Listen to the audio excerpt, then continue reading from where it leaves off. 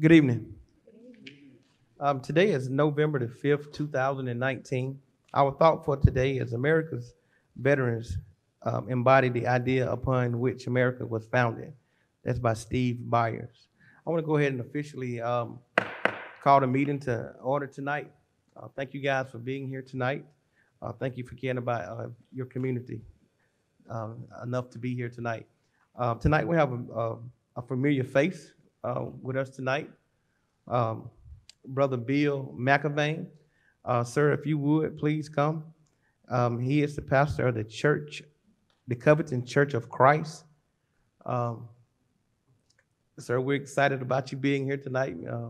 Mr. McAvain is one who put in our sound system, so we really appreciate you being here. Thank you for what you do for our community. If you would, please tell us a little bit about yourself, your ministry, and please pray for our community.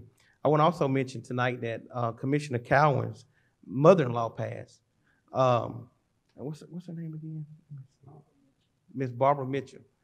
If you would, please lift their family in prayer as well. Thank you. Well, all right. Yes, My sir. name is Bill McElvain. Mhm. I moved up here in 2004. We were in Florida since 1990 to 2004. I was working with a church down there on a part-time basis, and I was also working at NASA. And moved up this way because my son and his family live up this way, and so we want to be closer to family. So I took a position with the Church of Christ. I'm primarily the one who takes care of all the teaching, curriculum, etc. And I do a lot of the preaching as well. And so, as most of you know, I have a business, and that's my tent making. Just like Paul made tents, I make computers. So that's how I got here. Amen. Amen. So let's go ahead and go to Heavenly Father in prayer. Thank you. Our dear Lord and our Heavenly Father, we come to you this evening so thankful for all the things that you have provided for us. You have given us so much. We're all here as a product of your love and your grace and your providence. We have the ability to be here, so our health is better than many who have no health. We are told this evening that we have one of our council members who has a loss in their family. And Lord, we ask you that you would please be with that family, comfort them in a way that only you can. And we hope, Lord, that all things will turn out for the better. Lord, we come to you this evening because first and foremost, we live in a wonderful country that you have given to us. We have our freedoms. We have so many things that we take for granted sometimes. And Lord, we also would like to take this time to thank those who have served us and served us well in prior years and even now. And so for those who have served in the military, for those who have served as first responders even here, Lord, we're so thankful that we have those who have dedicated their lives to our service. And we pray, Father, that we'll never take those things for granted. Lord, we realize that there's only two constants in this world. And the first one is being you. You never change. And that gives us confidence and gives us hope. And the second constant in this world is that everything else changes. And so, Lord, as we try to deal with the constant changes in our personal lives, in our families, in our community, we pray, Father, that you would please be with our council members this evening and give them the wisdom to make the right decisions. There's so many things that change, and we have to learn to adapt with them.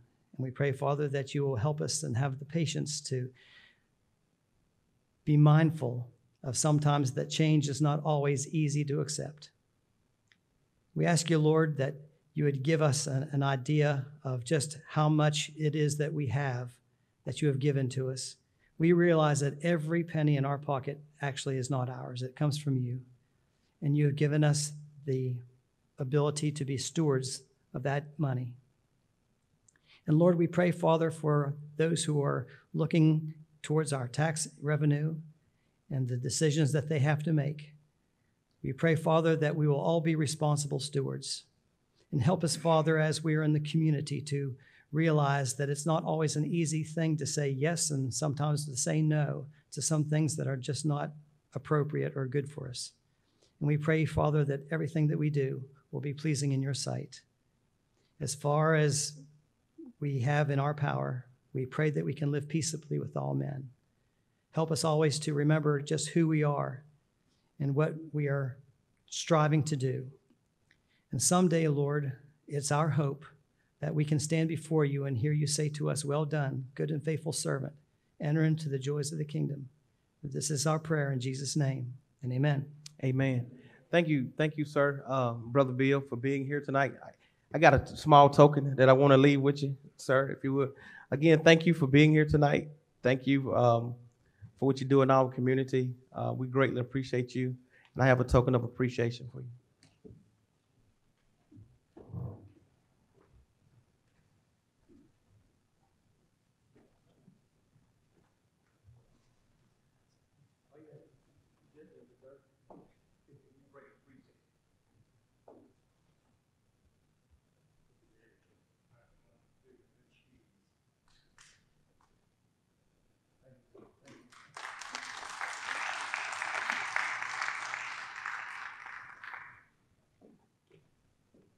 Do we have anyone that have served in the armed forces here tonight?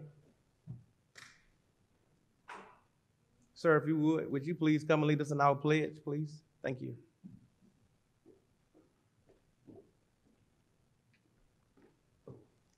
If you will lead us off, we will all stand in. I pledge allegiance to the flag of the United States of America and to the republic for which it stands, one nation, under God, indivisible, with liberty and justice for all. Thank you, sir. Thank you for your service as well.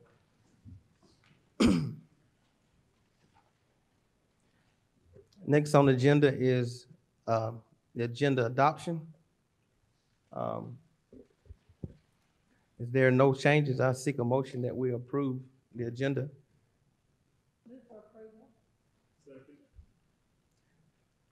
It's been motioned by Commissioner Schultz and second by Commissioner Mason. Any discussion?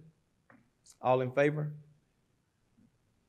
It passes 4-0. Thank you.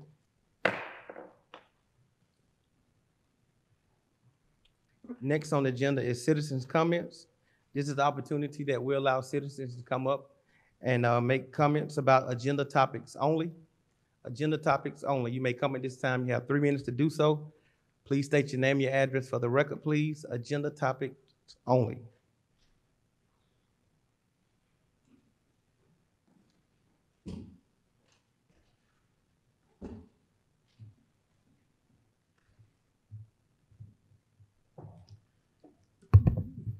Good evening, Commissioners. My name is Chairman, Good evening. Commissioners, and Mr. Lloyd. Fine evening to all of you. My name is Gladstone Nicholson. How could I forget Miss Jackie? Fine evening, Jackie. I'm a distinguished lawyer. In any case, my name is Gladstone Nicholson. I live at 495 Lakeside Circle, here on the west side of the county. And I have a couple comments tonight, so I'll get some good, some maybe need some work. But let me get the good ones out first. First of all, I thank you, Commissioners, for your work, and to the Sheriff as well, to get the West Side Precinct up and running, to make it a long-awaited reality. Thank you all. And I also want to thank you for the retreat agenda that I've seen. I probably won't be able to make it, unfortunately, but I like the transparency that you set it out with enough advance time so folks might get familiar with it and maybe make some changes in their schedule to be able to come and sit in for a few minutes. Now, that's that. Now, the other parts I had that concerns the agenda for tonight. And just some questions I want to ask, and maybe you've thought about them already, perhaps you have. I'm sure I'm not that smart that you haven't. But first thing is the Covington Newton Industrial Park. I have an idea where it is, over there by 142. But I'm just wondering, why was this property sold in the first place, and when was it sold? And what's the price? What was the price then, and what is it now? You know, we've heard different things about the county transferring properties and retransferring it in other cases. And I'm not sure what that's symptomatic of, but I'm not sure if it's something that we ought to be doing with any kind of regularity. The second thing is in District 2, that Brown Bridge and Magna Road turnaround. I don't go on Brown Bridge Road very often, and I'm sure obviously traffic volume is picked up over there. But I'm just wondering, was this runabout determined to be a necessity based on a traffic count, or what was done in order to justify its being done? I know we're planning to widen the Brown Bridge Road down the road in the future. I'm just wondering if this might be just a counterproductive expenditure at this time. That's all. And lastly, we're talking about the brick store overlay over there on the East Coast, forgive me, the Highway 11. I'm just wondering that, I think that modification 00003, is it in fact in the brick store overlay? And secondly, if it is, we ought to be a little bit wary of making too many changes to what we set up as overlay plans. And so my time is out, so thank you. Sir, thank you, sir. Thank you so much. Anyone else? Anyone else? Thank you. Our next is old business. Okay.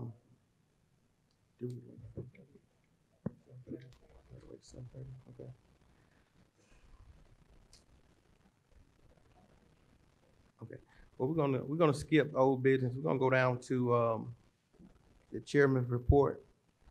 I don't really have anything. I'm gonna let Mr. Kerr do the county manager report. Sir, if you will, we'll come back to item number 6 at 7:30. Thank you, Mr. Chairman.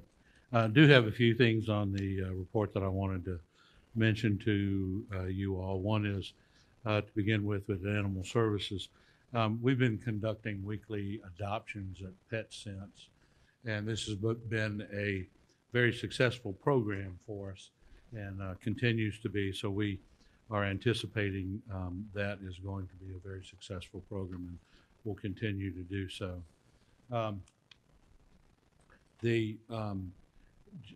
the elections office, during the past month, the month of October, the office received and processed over 1,600 applications for voter registration. So this is in addition to the already 70+ thousand active voter registrations that we have. And of course, today, as everyone knows, is the city elections in the county. So, and our elections office is assisting the city of Covington with their election.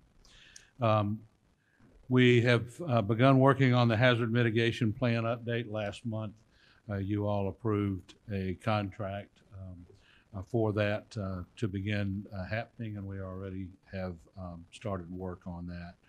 The fire department is beginning to do some of their training online. This is a new program that we're just starting with this fiscal year, and this will allow gives us an opportunity for the trainees and for the current members of the fire department to do continuing education at their own pace, and also can be done. It makes the scheduling of those programs easier, and they're more able to work around their schedules, their work schedules. October was Fire Safety Month, and our Fire Safety Education Department spent a lot of time out in the county at various civic organizations, as well as particularly with the schools and over at the Senior Center doing fire education programs.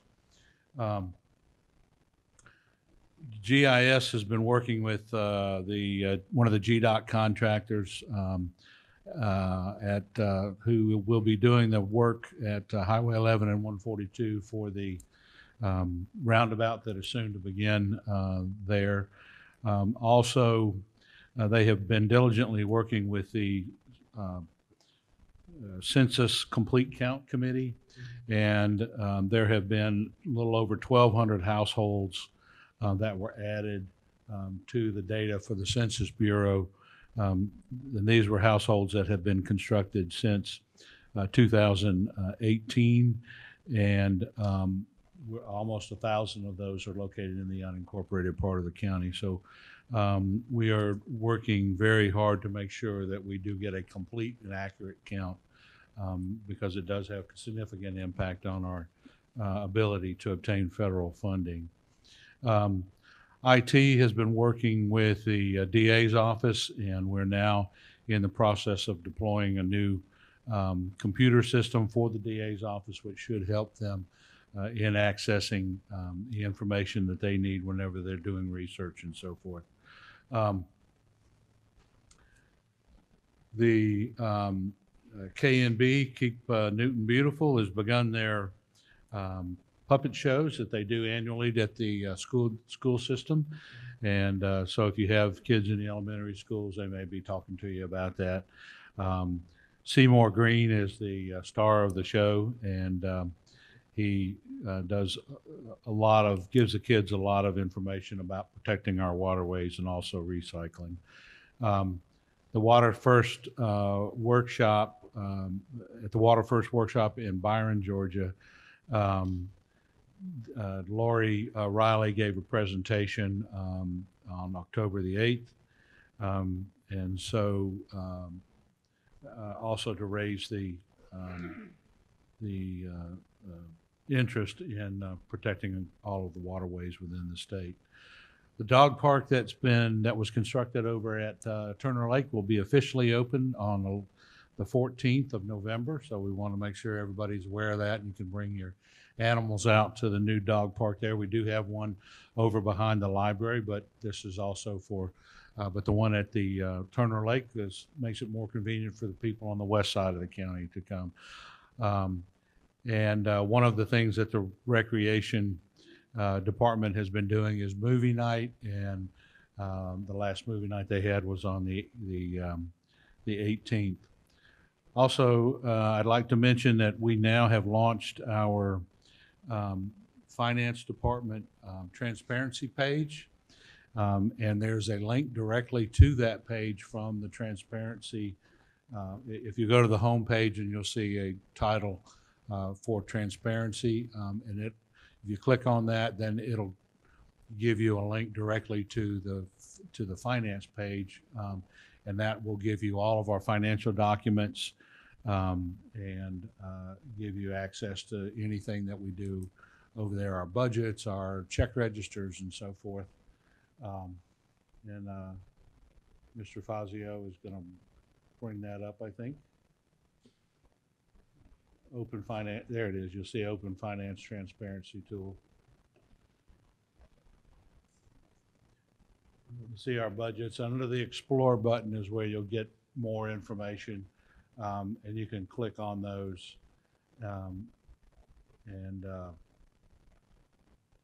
it'll give you well, you can see there, it's how the general fund has been broken down by function, what percentage of the budget goes where, and then the dollar breakout, and so forth. So this is a good tool for everybody who wants to know what's going on financially in the county. This is an excellent and an easy place for you to find. Also, we have had 1,643 page views on Facebook, and during the last month, we had 14,344 visitors to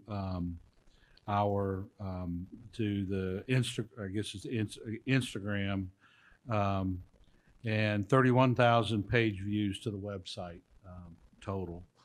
So a lot of folks taking a look at what we're doing. The Road Stewards Program, which is the pavement assessment, is 100% complete.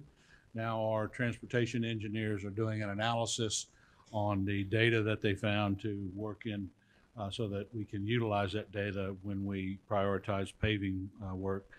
The signal, Flat Shoals and Covington Bypass, the signals being installed there. You'll have also seen that the signals down at 36 in the bypass, which was actually a state project, but the mast arms and all are in there for that. We've hired a contractor to do road striping throughout the county, the areas that were not done in the last year or so. Senior Services had about 250 people in attendance at their Voices of Wisdom presentation over at the Porter Performing Arts back at the end of September. A spa day was hosted for the seniors on October 17th, and there was a senior forum that was hosted on October I believe it was the 22nd. And Grandparents Fest and Senior Expo was held on the 25th of October. Something that's coming up, two things. One is there will be representatives there at the Senior Center on November 15th from the LHEAP program, which is a program that provides assistance to seniors to assist in paying monthly utility bills, and that assistance could be up to $250. And also on November 18th, the seniors, along with the sheriff's office, will be giving out fresh fruit and vegetables to seniors in the community. We'll be holding a Water Region Summit on actually tomorrow, which includes Walton County, Social Circle, Newton County, City of Covington, and City of Monroe, and that'll be going on tomorrow. And with that, that concludes the manager's report. I would like to remind everyone that we will be, of course, we'll have our retreat on Thursday and Friday at over at the Oxford College. So. I'm sorry.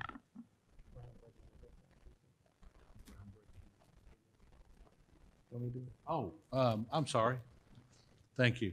I didn't.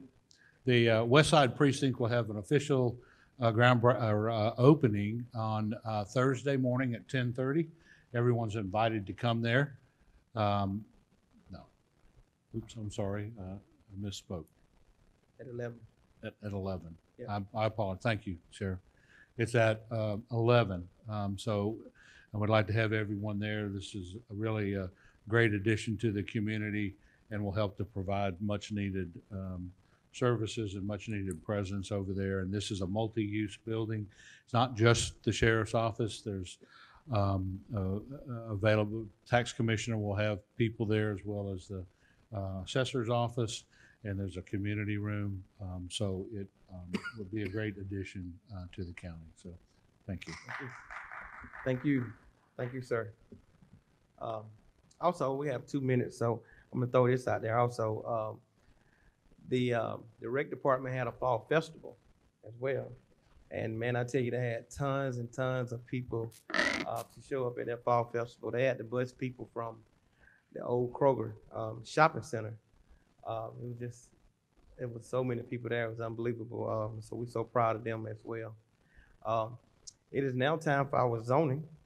Ms. Judy, if you would, please come. We're gonna go back to item number 6.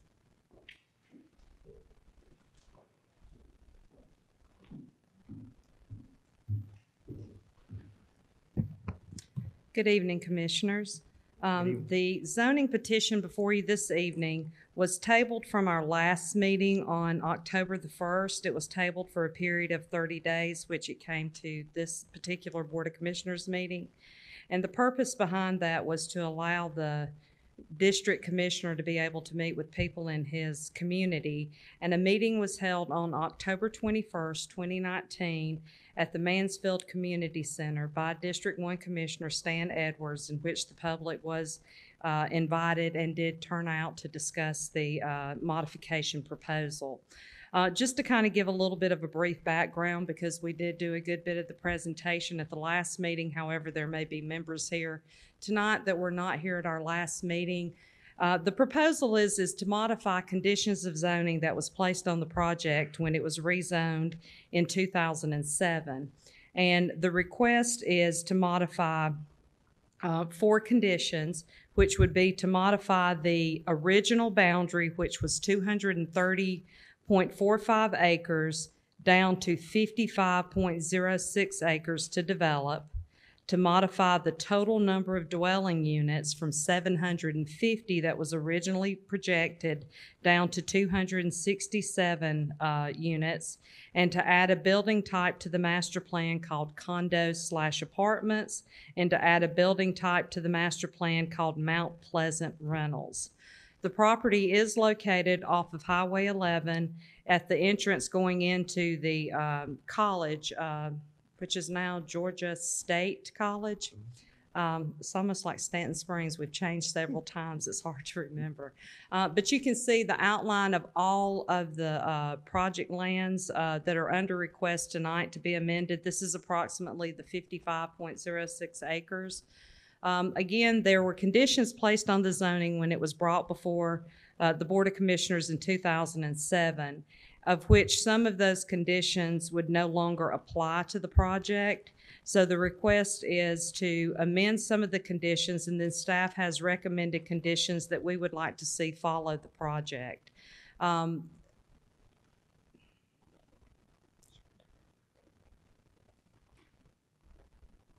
The primary goal of this particular, and I thought I had a picture, I apologize. The primary goal of this particular amendment, again, it does fall in the brick store overlay, so it does have to meet, I think one of the questions from a constituent earlier was that would it have to, how would the brick store overlay affect this? It will be subject to all of the regulations of the brick store overlay, so it's not going to meet those. It will meet it, but on top of that, there are other conditions that the project would also have to meet, of which I would like to read into record. Should the Board of Commissioners approve this modification, staff recommends the following conditions be approved as follows. 1, to the owner's agreement to restrict the use of the subject property as follows. A, no more than 267 total dwelling and accessory uses and structures at a maximum density of 3.25 units to 4.85 units per acre. B, no more than 22,800 total square feet of mixed and non-residential uses. C, modify the boundary reducing the size from 230.45 acres to 55.06 acres to be developed and 175.39 acres to remain as a conservation area as defined by the 2009 Newton County zoning ordinance. D, to add a building type to the master plan called condos/apartments. E, to add a building type to the master plan called Mount Pleasant Rentals. F, the minimum lot size shall be as follows. Cottage, 4,000 square feet. Estate lots or house, 65,000 square feet. Townhouse, 2,300 square feet. G, the minimum heating floor area per unit shall be as follows. Cottages, 900 square feet. Estate lot houses, 1,600 square feet. Townhouses, 1,200 square feet. Mid-rise condo/apartments, 700 square feet. Student senior flats / Mount Pleasant rental cottages, 500 square feet. 2, to the owner's agreement to abide by the following. A, to the site plan received by the Department of Development Services on September 11, 2019. Said site plan is conceptual only and must meet or exceed the requirements of the zoning ordinance and these conditions prior to the approval of a land disturbance permit. Unless otherwise noted herein, compliance with all conditions shall be in place prior to the issuance of the first certificate of occupancy. 3, to the owner's agreement to abide by the following development standards. A, reduce, if necessary, rules applying generally by the Newton County ordinance to comply with the master plan referenced in condition 2A. Any reduction or variance to rules is subject to the approval of the director and in compliance with section 300-040H of the Newton County zoning ordinance. B, provide the following setbacks. For an estate lot or a house lot, the front yard shall be 15 feet, side yard 5 feet, rear yard 17 feet, including a 5-foot alley easement. Townhouse lots, front yard is a 0-foot setback, side yard is 5 feet from the side yards adjacent to streets, and rear yards is a 12-foot alley easement. Commercial, there are no building setbacks for commercial and office uses. C, provide off-street and on-street parking as shown in the master plan referenced in condition 2A. All off-street parking for commercial shall be located in the rear of the buildings. D, provide a 5-foot planting strip between the sidewalk and the back of the curb along all residential streets. E, stormwater plan to be reviewed and approved by the county stormwater manager. F, comply with all development standards as required by section 300-020A through P of the Newton County zoning ordinance. And I am happy to answer any questions. Again, this was heard last month.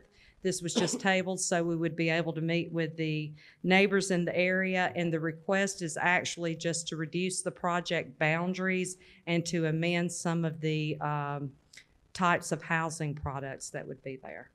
Thank you so much. Thank you. Any questions, Commissioners? Thank you. I want to take this opportunity to open it up for those that want to speak in favor, the applicant, and those that want to speak in favor tonight. You have 10 minutes to do so. Please come and state your name, your address for the record, please, the applicant, and those that want to speak in favor tonight.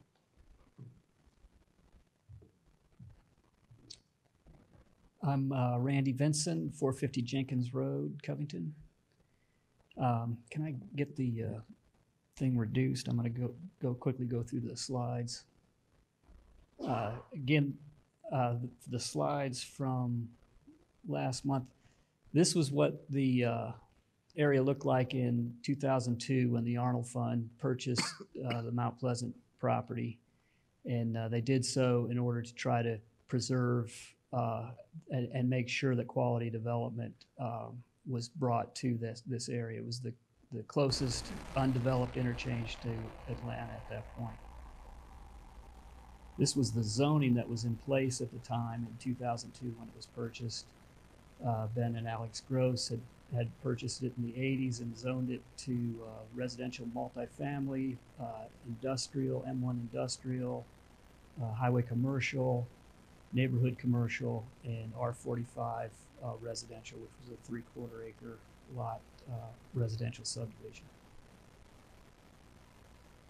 We took the entire site back in 2005 when the college, we were able to attract the college to come out there. The Arnold Fund donated 100 acres to Georgia Perimeter College at that time, now Georgia State, and gave them the land to build this campus. And we designed a town around the campus so we could have a complete village around the college.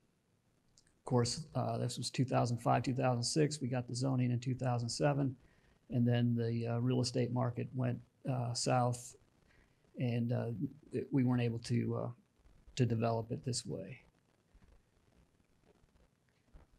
So now we're going to look at the area that is not hatched right in the middle, and that's the 55 acres. What you see hatched now is going to be conserved forever in a permanent conservation easement that can never be developed. It'll always have to be pasture or woods, whatever it is right now.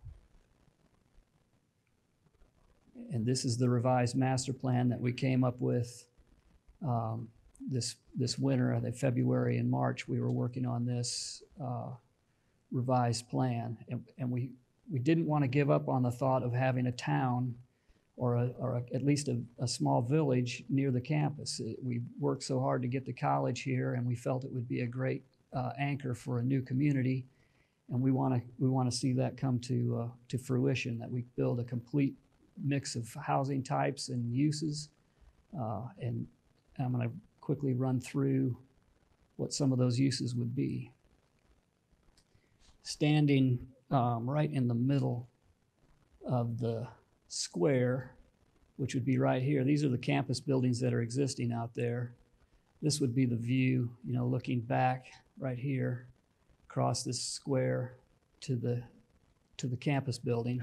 And then if you just swing 360 degrees looking back this way, 180 degrees, you would see a mix of condominiums, apartments above, corner shops, townhomes, all in this area where you see the orange.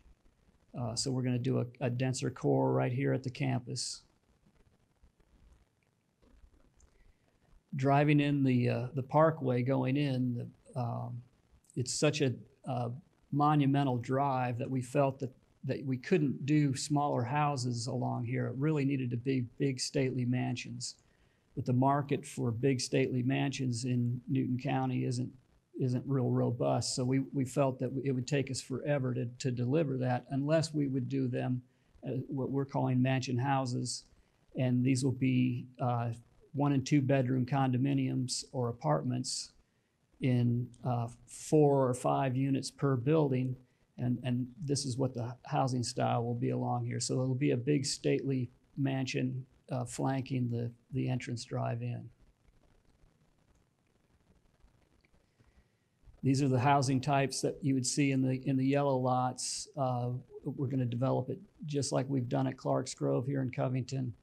The same lot sizes, same alleyway access for the garages will be in the back. You won't see garage doors along the street, sidewalk and street trees. So we want this to be a very walkable neighborhood.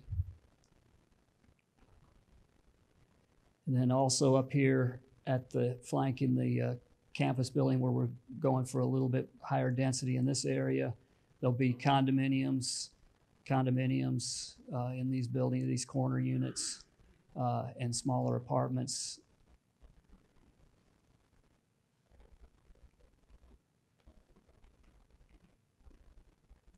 And then what we have referred to as the Mount Pleasant rental, we were looking at doing a cluster of tiny houses that would be single ownership.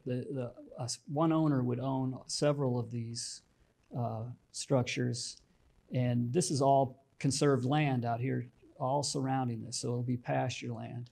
And these will be used as either short-term rentals for weddings, also for faculty, visiting faculty at the college, this sort of, even just retreats for folks that want to get out of Atlanta to come out and enjoy living in the country for a weekend. So that's the thought here is having almost a resort retreat-like atmosphere. And then the commercial up here at Highway 11 will be just 3 simple buildings, 3 or 4 small simple buildings that will be, the rural character, not high intensity commercial. It'll just be, hopefully an ice cream shop or a small restaurant, even an insurance office, that sort of thing. It's not going to be a high intensity commercial development.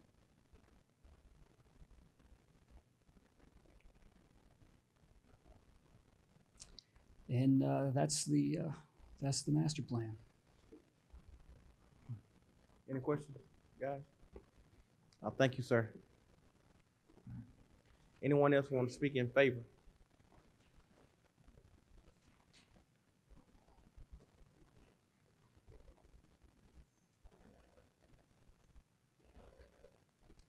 Good evening. My name is Charlie Tuller. I am pinch hitting for Rob Fowler tonight.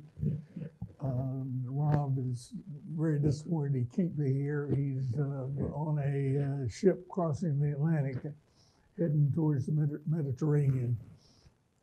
This is a very important project to Rob, so he wishes to be here. He was at the last meeting, as you know, and he attended the neighborhood town hall meeting in Mansfield. Among the things he talked about was that he was a 4th-generation Newton Countyan, and that he was a neighbor living on Skyland Drive. He also talked about a number of demonstration projects that he has done individually and through the Arnold Fund, which was a charity set up by his uncle Bob Arnold. These included the loss in downtown Covington, of which Rob Fowler now owns the ground floor, which includes Amici's and Scoops. In fact, Randy Vinson knew the owners of both the restaurants in Madison, and he helped get them here, and the Arnold Fund made a deal that they really couldn't turn down at very reduced rents. So at the time, those were very important additions to downtown Covington. He's also presently doing the Stevenson House, which is an old, beautiful mansion on Emory Street between Clark and Washington Street. He has just remodeled 3 very high-end apartments in the carriage house. And the long-range plan is for that to be 10 high-end apartment units, which 1-bedrooms are renting for $1,100 a month. So it is very high-end. I think many of you have seen it. The other demonstration project was Clark's Grove, and that the one side was virtually completed before the downturn in '07, and through Rob Fowler's efforts, he bought some additional properties that were owned by the Arnold Fund, which would enable the Clark's Grove not to be foreclosed. And 3 of us now are developing across the street, and we're keeping the same standards in the north side of the street in Clark's Grove as the previous side. It will be a project that all of Newton County can be proud of, and I know Rob is extremely proud of it. And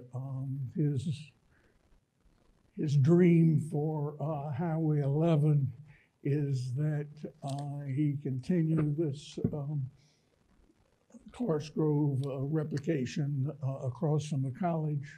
Thank you, sir. Your time is up. We greatly appreciate it, and Okay. thank you for speaking in favor tonight. Now we also allow 10 minutes for those that want to oppose. You may do so at this time. If you would, please come and state your name, your address for the record, please. Anyone want to oppose tonight?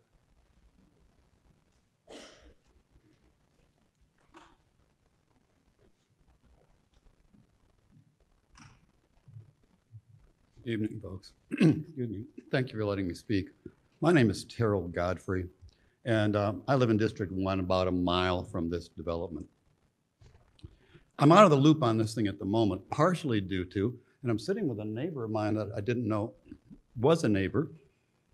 We had no indication that this issue was coming up again. I was involved in it fairly heavily in 2007. At that time, I'm tempted to say 99.9% of the residents out there were firmly against this project. We didn't like it. We pay a lot of taxes, higher than a lot of the area of the country, of the county, in order to have a rural atmosphere. Many of us out there, like myself, built our own homes and designed our own homes, and we wanted that atmosphere. Here's the issue.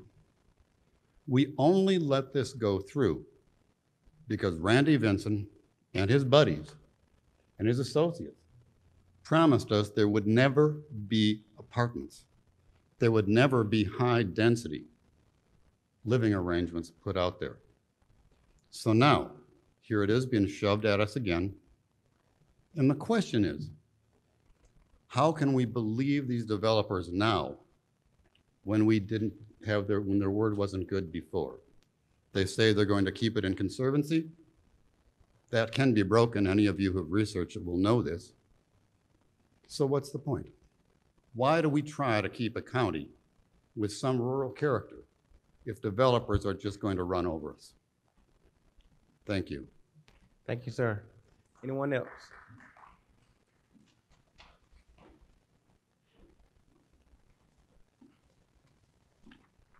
Ricky Mock, 65 Mystic Lane, Social Circle, Georgia.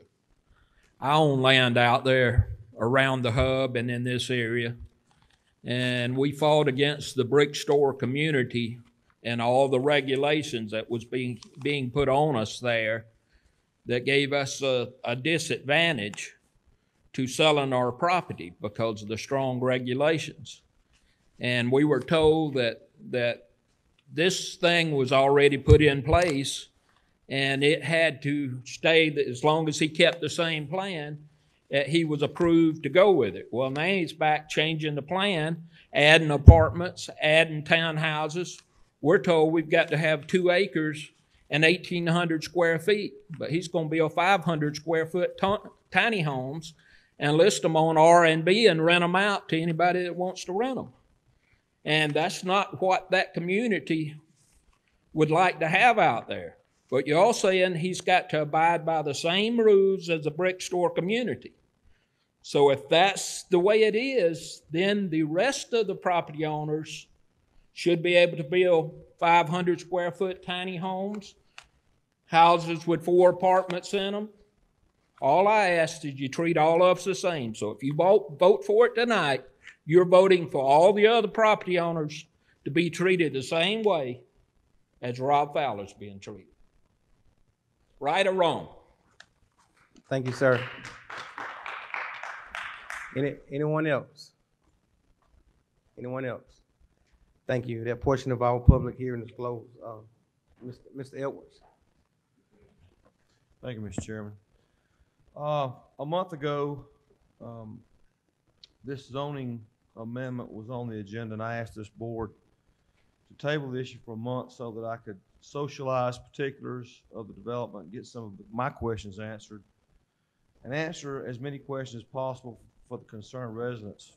In that month, I have attempted to understand the facts and get answers to questions, and the owner and myself even had a joint meeting out in Mansfield, which we, by my count, we had about 30 residents attend.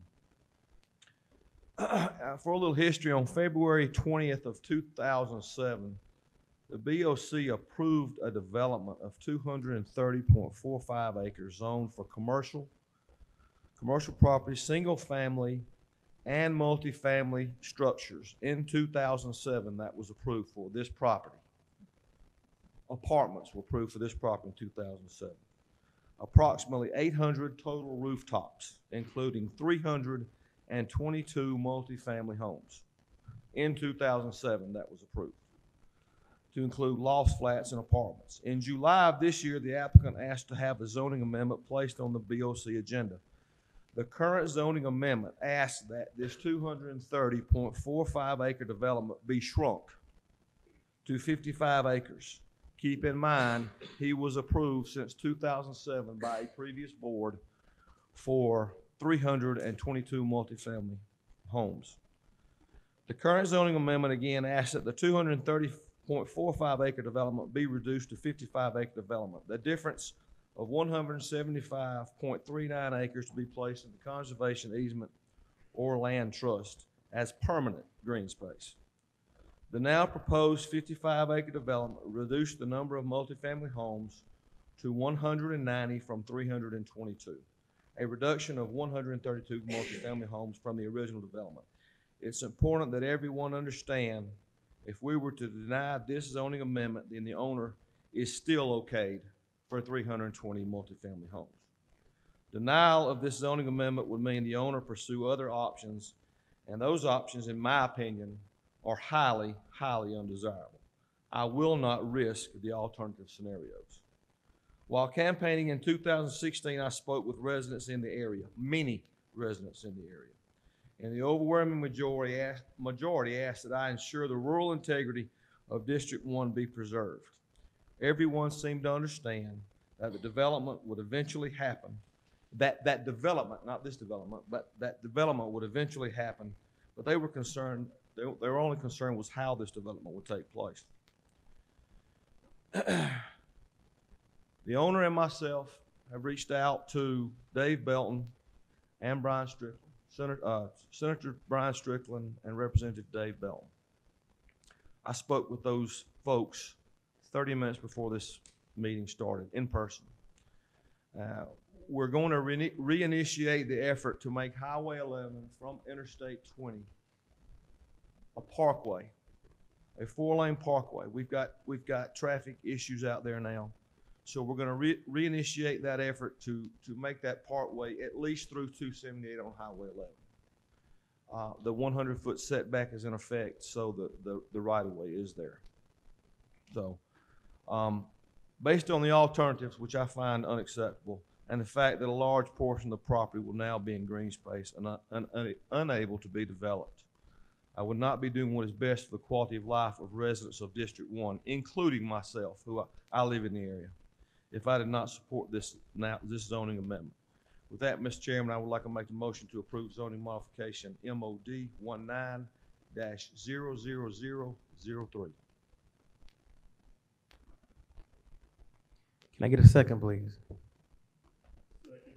It's been motioned by Commissioner Edwards and second by Commissioner Mason. Any discussion? Commissioner Schultz. Thank you, Mr. Chair. Go ahead.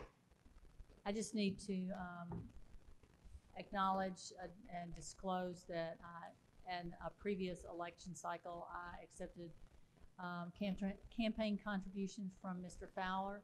I disclosed those properly, and I just wanted to disclose that again tonight.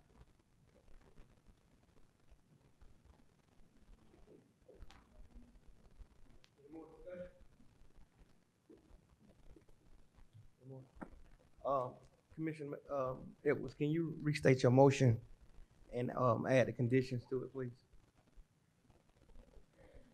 Or just say what conditions? I would like to make a motion to approve zoning modification MOD 19-00003 with recommended conditions. Thank you. Commissioner Mason. Thank you. Again, it's been motioned by Commissioner Edwards and second by Commissioner Mason. Any more discussion? All in favor? It passed 4-0. Thank you. Thank you so much. Next on the agenda is the finance. Ms. Brittany, if you would, please come.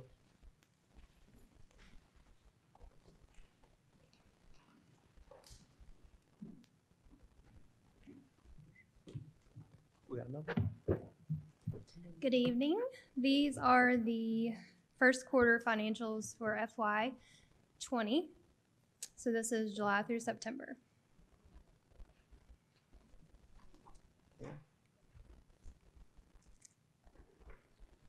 So far to date, our total revenue has been 5.5 million. So we're at 8% of our budget right now in revenues, which is pretty standard for this time of year because tax revenues have not been generating in yet. So next month we should start seeing our revenues flow in a little bit more.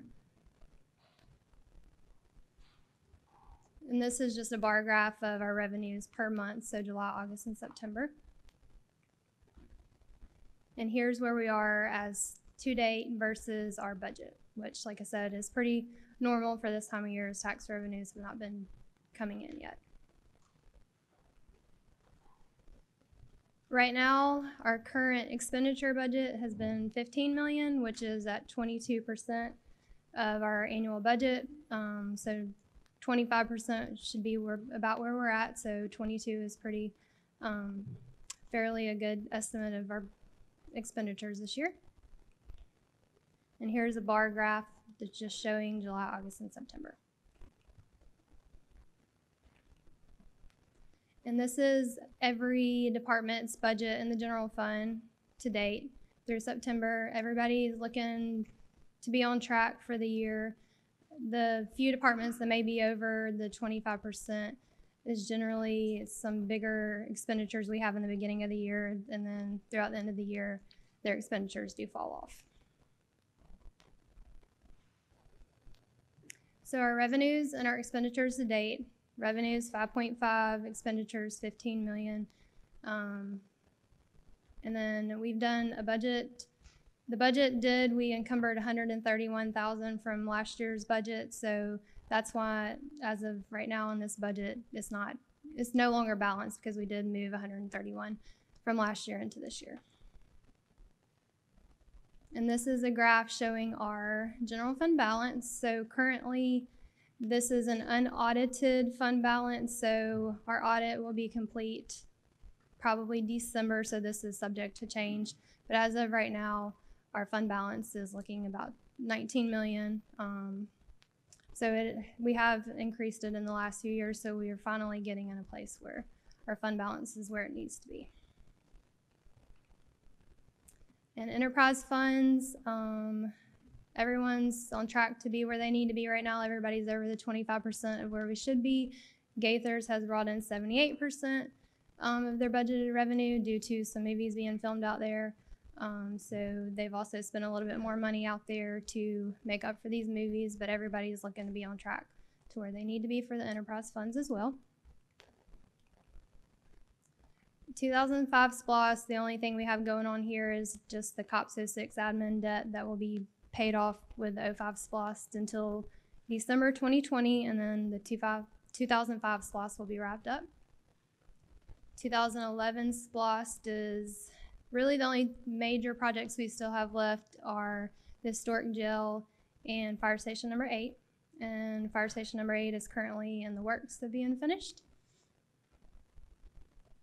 2017 SPLOST, we've got our bonded projects going on right now. So we've got the animal control, senior services, the sheriff's department should start on their expansion pretty soon.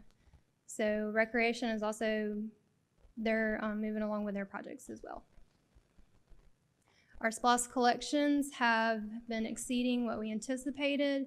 So right now I'm projecting to be fully collected in our SPLOST by the end of FY 2022. So then we should have a year's worth of excess collections if we continue on the path that we are now. So currently our collections are over the projected by 4.2 million. And so far in FY 20, we have collected 252,000 in impact fees. And that is it. Does anybody have any questions? Thank you so much. Commissioner Henderson. Thank you, Mr. Chairman. If I want to access the solid waste funds, how could I, of course, what being spent, how much being spent, how could I access that? I do financials for Kevin monthly, so I could send you an email copy of those or get you a printed copy to Miss Jackie. Yes, ma'am. And secondly, if I wanted to know what's being spent in the water and sewer, I'm talking about off Brown Beach Road, you know, where they collect for the water and sewer, where there's taps and et cetera. How could I access that fund, that enterprise fund? I can send you a copy of whatever you want to see. So if you want to see details, I can print you out a detailed report and get it over to you. Yes, ma'am. And I guess last of them, the 3 that was on my late fund, how could I access? I mean, kind of have. Hold on 1 second. Let's clear up something. Okay. Yeah. He talking about. Thank you, Mr. Chairman.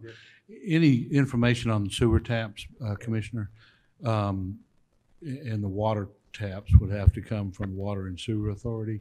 We can provide water resources numbers, which are water production, but the water and sewer taps would have to come from Water and Sewer. Maybe I was directing my question at the wrong person. Please forgive me.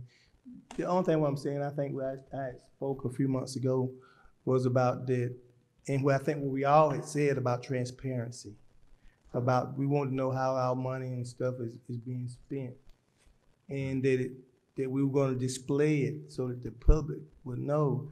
And so, you know, I'm just kind of reinforcing, you know, we would like to know how it's being spent, what's being borrowed, and how it's being paid back with all the enterprise fund that we have. Because I do believe that the taxpayers in Newton County footed that bill either through SPLOST or some other means of them having monies in order to have those particular funds. And so I would like for the public to be able to access all these enterprise funds on how the money is being spent and where it's being spent and what the balance is. And the reason why I'm asking these questions is, so everybody would know, is that I think we should be held accountable for those as well, because sometimes general fund have been close to having negative balance, and all our enterprise funds are just flourishing and have excess cash, millions of dollars. And yet, you know, we as taxpayers, I think on 1, 2, as taxpayers, you know, are having to pay more money, taxes going up, even though I read in the paper said not, but I believe that they are going up, and we have all this money that we don't have access to for the enterprise fund that we all contribute to, and that are flourishing now should be able to give back something to the citizens of Newton County. Thank you. The transparency module that we implemented 2 weeks ago, you can also see enterprise funds in there. So it's not just limited to general fund. Yes, ma'am. Thank you. I'm sorry. I was just going to address, but I think Brittany covered it well, that it is part of that Socrata, our new transparency module. So any fund information can be obtained there, but certainly, Commissioner, we can send you copies of whatever. We can print those off too and get them out. Thank you. Yeah, But so whatever you want to see, I'll be happy to get you. But any citizen can access Yes. the new page, is that correct? It's right on our Yes. website. So the transparency tab, there's a link directly to it. And it has, the software is generated from our software system. So it's updated weekly. So I think every Friday the information is updated. So it's directly from all the information that's in our software system. And you can see all our financials, is that correct? You can see vendors we've wrote checks to. My financials are not on the transparency module, but they are on another place in our on our website.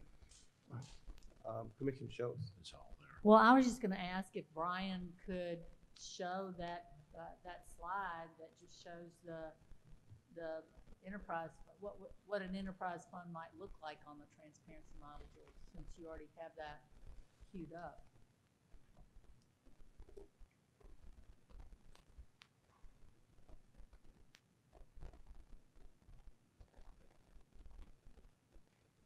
Oh, guide me a little bit here, Brittany. Okay.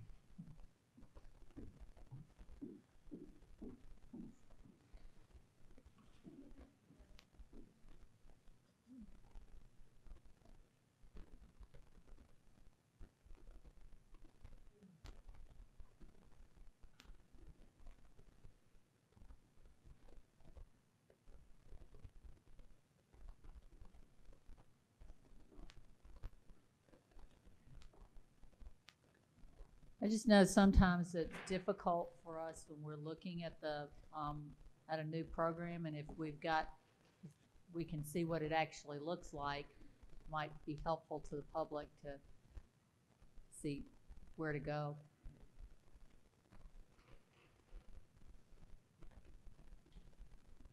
So that has the breakdown, general fund, furniture, solid waste, and then all of our other social programs.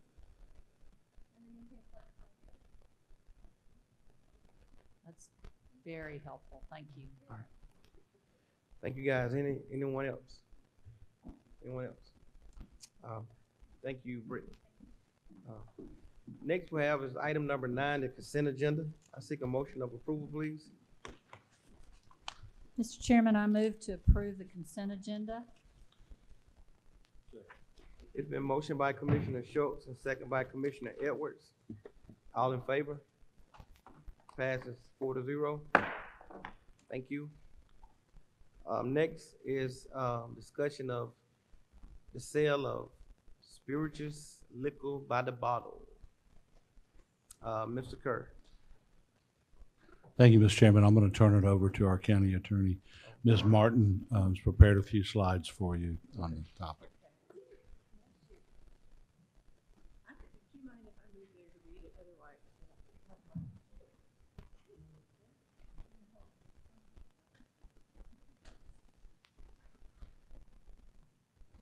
Okay, y'all, I think you're going to be pretty familiar with these slides. About a year ago, we tackled this topic just to go ahead and divvy out what would happen. So please forgive me if you've already seen them, but we're going to go through it together.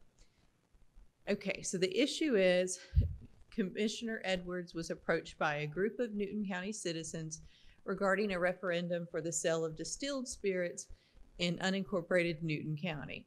And it's not only Commissioner Edwards. With a previous board, I had 2 folks that were very interested, and I believe we have board members now who are supportive. So how does the Board of Commissioners proceed? And we're going to show you 7 steps for compliance to present a referendum on the sale of distilled spirits in unincorporated Newton County. To this point, unincorporated Newton County has not permitted the package sale of distilled spirits. So let's go through those steps. Step 1, get a written petition containing the signatures of at least 35% of the registered and qualified voters of Newton County. This is computed based upon the number of voters who are qualified to vote at the general election. Immediately, to vote at the general election immediately preceding the presentation of the petition that was signed by 35%. These voters shall also be registered and qualified to vote in the referendum election. So this one, we're setting up for you how to introduce the concept into your community to see if the community is actually interested in this issue. Step 2, once you have your petition that's got 35% of our local voters approving, we're going to send that over to Angela Mantle and her team at the Board of Elections. They will then take care of how that referendum looks. I mean, we give the language, but just how it occurs, we work with Angela pretty closely. So you guys should get a way to see what it's going to look like. Okay, so step 3, the election superintendent does validate whether the signatures on the petition are the names of registered and qualified voters. You know, this is a big issue now currently nationally for us to ensure that those that are voting are still alive. You know, we've heard of those cases where you took the name of your uncle who might have, you know, that could make your better situation. So once she validates whether the signatures are the names of registered and qualified voters, that will take care of this preliminary part of getting a referendum. So let's move on to 4. Step 4, after the election superintendent validates the petition, the superintendent should call and hold a referendum election. Fortunately, you have an election coming next year if you choose to move forward, so we wouldn't be put in the spot to have to pay for a special election, the services of the board. I was going to say Board of Equalization, but the board. So we're going to hold a referendum election in step 5. The election superintendent sets the date of the referendum election for no less than 30 nor more than 60 days after the call. The referendum election may be held as a special referendum election or at the time of any other primary or election in Newton County if the election is to be held no more than 60 days after the call. So this is kind of back up. 1 through 4, we're testing if citizens want this. We're also giving the steps about how to go about to ensure that our local constituents understand what this means. I do like this language here about the amount of time you have to do your call. Otherwise, you have citizens who are saying, but I was there. You said we were going to do this. You're not doing this. So that's what this slide goes to as far as making sure everyone has general notice to come out and cast their vote. Step 6. The election superintendent publishes the notice of the call for the referenda in a newspaper of general circulation in Newton County. It should be published once a week for 2 weeks immediately preceding the date of the referendum election. This is where time management comes into a part of this project. You have to understand if we're doing once a week for 2 weeks immediately before the date of the referendum election, we've got to get cracking off on our ads. But this is the part of the statutory process where we can look at and create our 1, 2, 3 list. Talking about form of ballots that are used, I had some questions on that, so I thought I'd throw a slide in there for you. The ballot used in any referendum election held pursuant to 3441 shall have written or printed thereon. And you see the 2 very generic items that would be on the referendum. Shall the issuance of licenses for the package of sale of distilled spirits be approved? Yes, no. Seems easy enough to be able to go and vote appropriately. So I told you there's 7 steps. This is the 7th. If the referendum is approved by a majority of the voters, then packaged sales of distilled spirits shall be permitted. If, however, the referendum is disapproved by a majority of voters, another election cannot be held until after 2 years have passed. This is just a graphic to kind of go along with what we were talking about. Let's talk just momentarily about package stores, because that was how it was approached. The county may adopt resolutions and ordinances as may fall within the powers of the county to regulate any business described in this chapter. No county shall authorize the location of a new retail packaged liquor license place business or the relocation of an existing retail packaged licensed liquor license place of business, and these are engaged in the retail package of sales of distilled spirits within 500 yards of any other business that's also licensed to sell liquor. Currently, that's not an issue in the county. The county issuing licenses pursuant to the article shall, within its jurisdiction, have the authority to determine the location and any retail business it licensed if they decide to begin pouring alcohol or purchasing alcohol. So the key issues to keep together, let's talk near term. Identify the key decisions and issues that we need immediate or near-term resolution. This means you'll get those annoying emails from me, or I keep following up, but it is very important that I understand the board's will in this matter. So after we've identified those key decisions, we need to think about the state consequences of decision. I would like to put out there, I'm not going to go deep in the minutia of the election machines and what is happening there, but I bet this item would have to be broken up into like 3. You'd vote 3 on those. So long term, you're going to identify the issues needed long term. You're going to state the consequences of decision postponement. If you're seeking funding, be specific about any issues that require financial resources for the resolution. As you all have seen, when there was a bond issuance on the East Georgia settlement, what we're saying here is that we want to make sure that we don't want to get in that bad decision mode. Therefore, we're going to work on determining long-term, listening to citizens about what issues they think are important and tying those to the strategic plan. This is your current ordinance. I'm not going to sit here and read it for you. As I said in the beginning, you currently do not have the authority to have a liquor store or have somewhere you buy liquor by the container. You all are aware of the brunch bill. It is the alcohol sales statute for Sundays, that you cannot sell alcohol before a certain time period. I believe it's 12:30 is when that happens. You do have to have a referendum, so if you decided you want to look at that item, we must put that forward to the voters.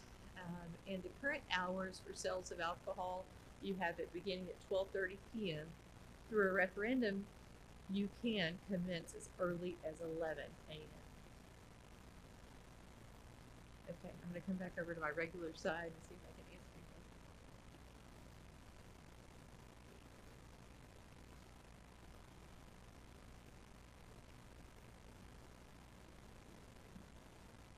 anything. Commissioners, any questions? Commissioner Henderson. Thank you, Mr. Chairman. Have we looked at had any type of a work session as far as, you know, if it was implemented where we sell alcohol throughout the unincorporated Newton County, we have to have an increase in possible law enforcement?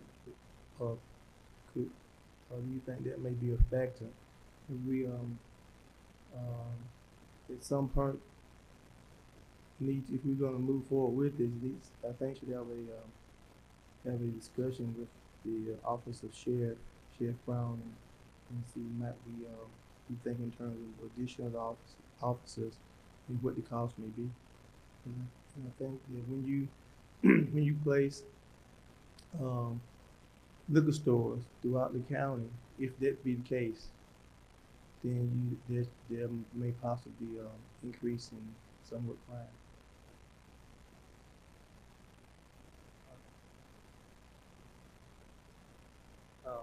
Yeah, I'm sorry, Commissioner Short, and then Commissioner Hill.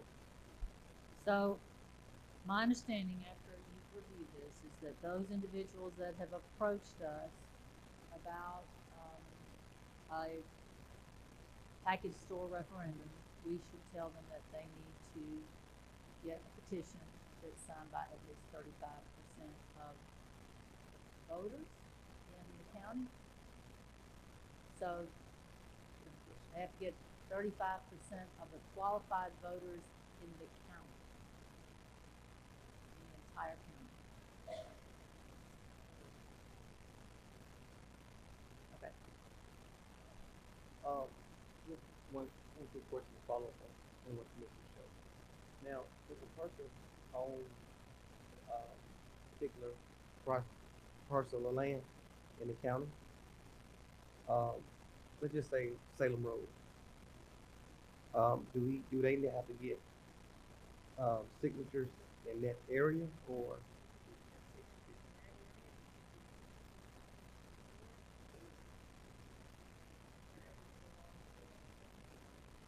Okay. Commissioner Evans. Thank you, Mr. Chair. So the 7 steps outlined are statute. Okay. So I guess, Ryan, can we have those put on the website pretty quick? Yeah, those slides. Let's just have all those slides put on the website if we could in the most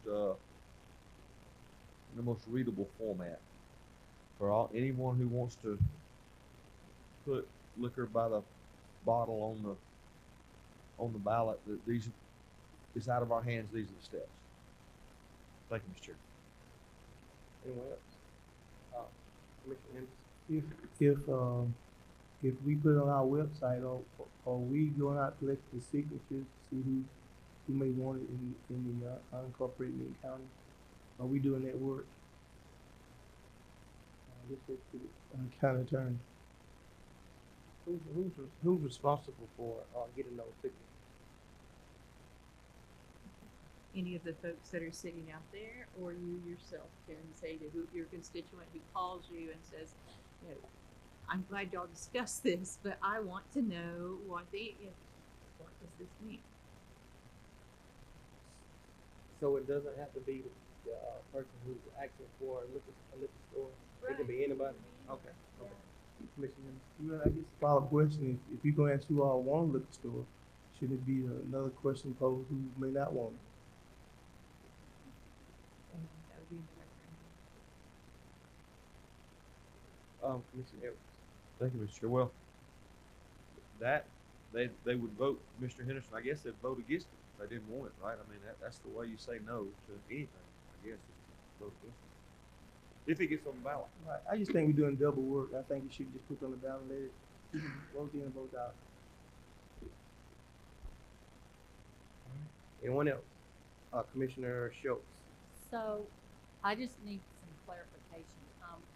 When we put alcohol by the drink on the referendum, I don't think we went through these steps. Are these steps specific to package sales? No, so I will try and, in this, if it's the board's desire, that we clean that up as a part of that process. Because I mean, we had it should be identical. There was a referendum, and the voters voted on a referendum. I just know that I'm almost positive there wasn't a petition prior to putting that on the referendum. I think we just voted as a board to put it on as a referendum and let the public decide. So I think that that's something that will probably come back to for discussion as to why now we have to have that 35%. So just, I mean, I don't have a problem with doing that. I'm just saying that Commissioner Henderson, correct me if I'm wrong, but when we put that on the ballot, back in 2012, something like that. But anyway, I'm just asking for that clarification. Okay. All right. Anyone else? So there's no action on this tonight. we got the steps out there. Okay. All right, thank you so much. Next is it's item number 11, discussion, consideration, and participation in a gun buyback program. I'm gonna start it off and then I'll let the sheriff come up. Sheriff, you wanna come on up now while I start this off? I wanna thank this board for the willingness, and I know we haven't voted yet, but the program has already taken place. There was I think 159 guns that were turned in. And so I am super excited that those guns are off the street, and I'm thankful that this was even done in our community. I think it's a public safety issue, and I'm just glad that we got people in our community that's willing to step up to the plate and put initiatives in place to try to make our community a safer place. There's, and I'll let the sheriff speak on it. Thank you, sir, for being here tonight. Mr. Chair, and those of you that make up the board, good evening. I'm honored to stand here today. I first would like to pass out just a couple of documents just to show you our approach.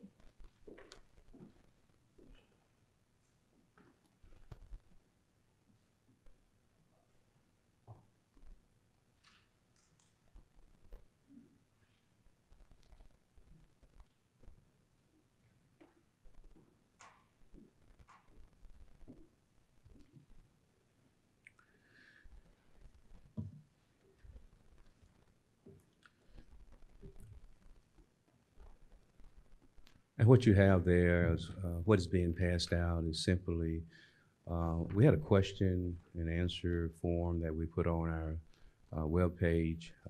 And also there's a letter to the editor from one of our partners, Pastor Lee, from Springfield.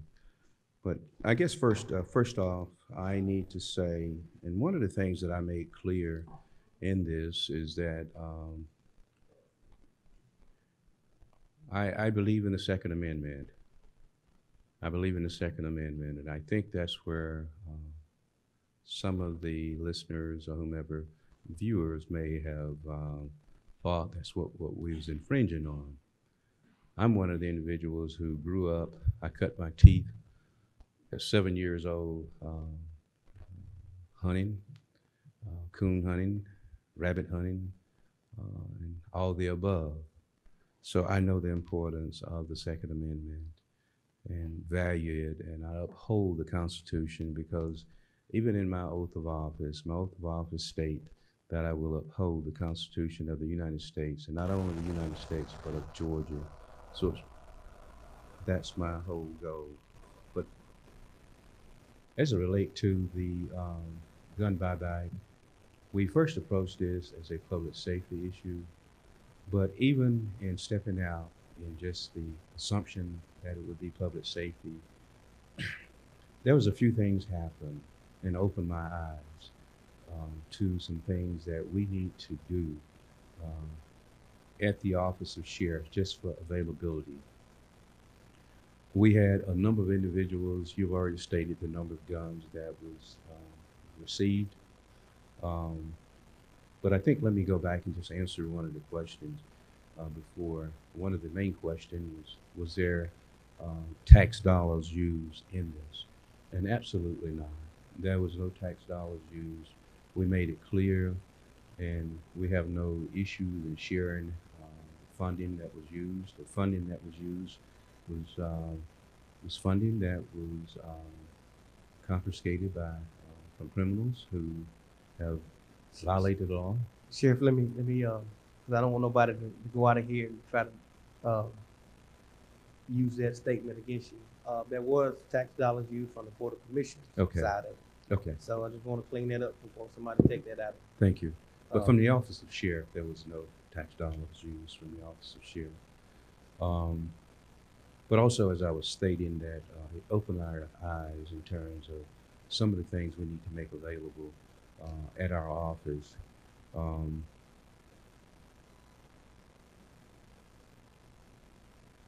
One particular case in itself, there was a lady who was a widow who chose to come in and bring a gun in, and that particular gun had been handed down through generations and generations, and it was not even functional anymore. But she just wanted to get rid of the guns because of fear of someone getting access to it. The next person brought guns in, and this is where it really hit home. That was one lady brought 20 guns in. 20 guns. And those guns was from past members who was affiliated in law enforcement, and they had been just holding on to these guns ever since the 1930s and 40s. And this is what she said to me. She said, "Sheriff, we've been holding on to these guns in our family for all these years. We had no way of knowing how to safely get rid of these guns. So we thought about taking them to the pawn shop, but if we take them to the pawn shop, they'd be resold. So, and there's no telling who gained access to those guns. If we sold them to just individuals that we knew, then we know the guns would get into the wrong hands of individuals." That was 20 guns from one individual. There was another individual who walked up and said,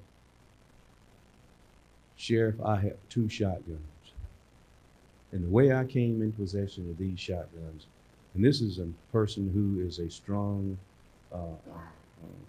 believe in the Second Amendment, but this is what he said to me. He said, "The way I came about these guns, I was at one of the compactor sites. I noticed the gentleman, whomever was getting rid of the guns. The person at the compactor site decided that they would pick the guns up, and they was carrying them back to the shed. This particular gentleman said he asked the person there at the compactor site shed, 'How much would you take for those guns?' Because he had a fear that the guns would get in the wrong hands.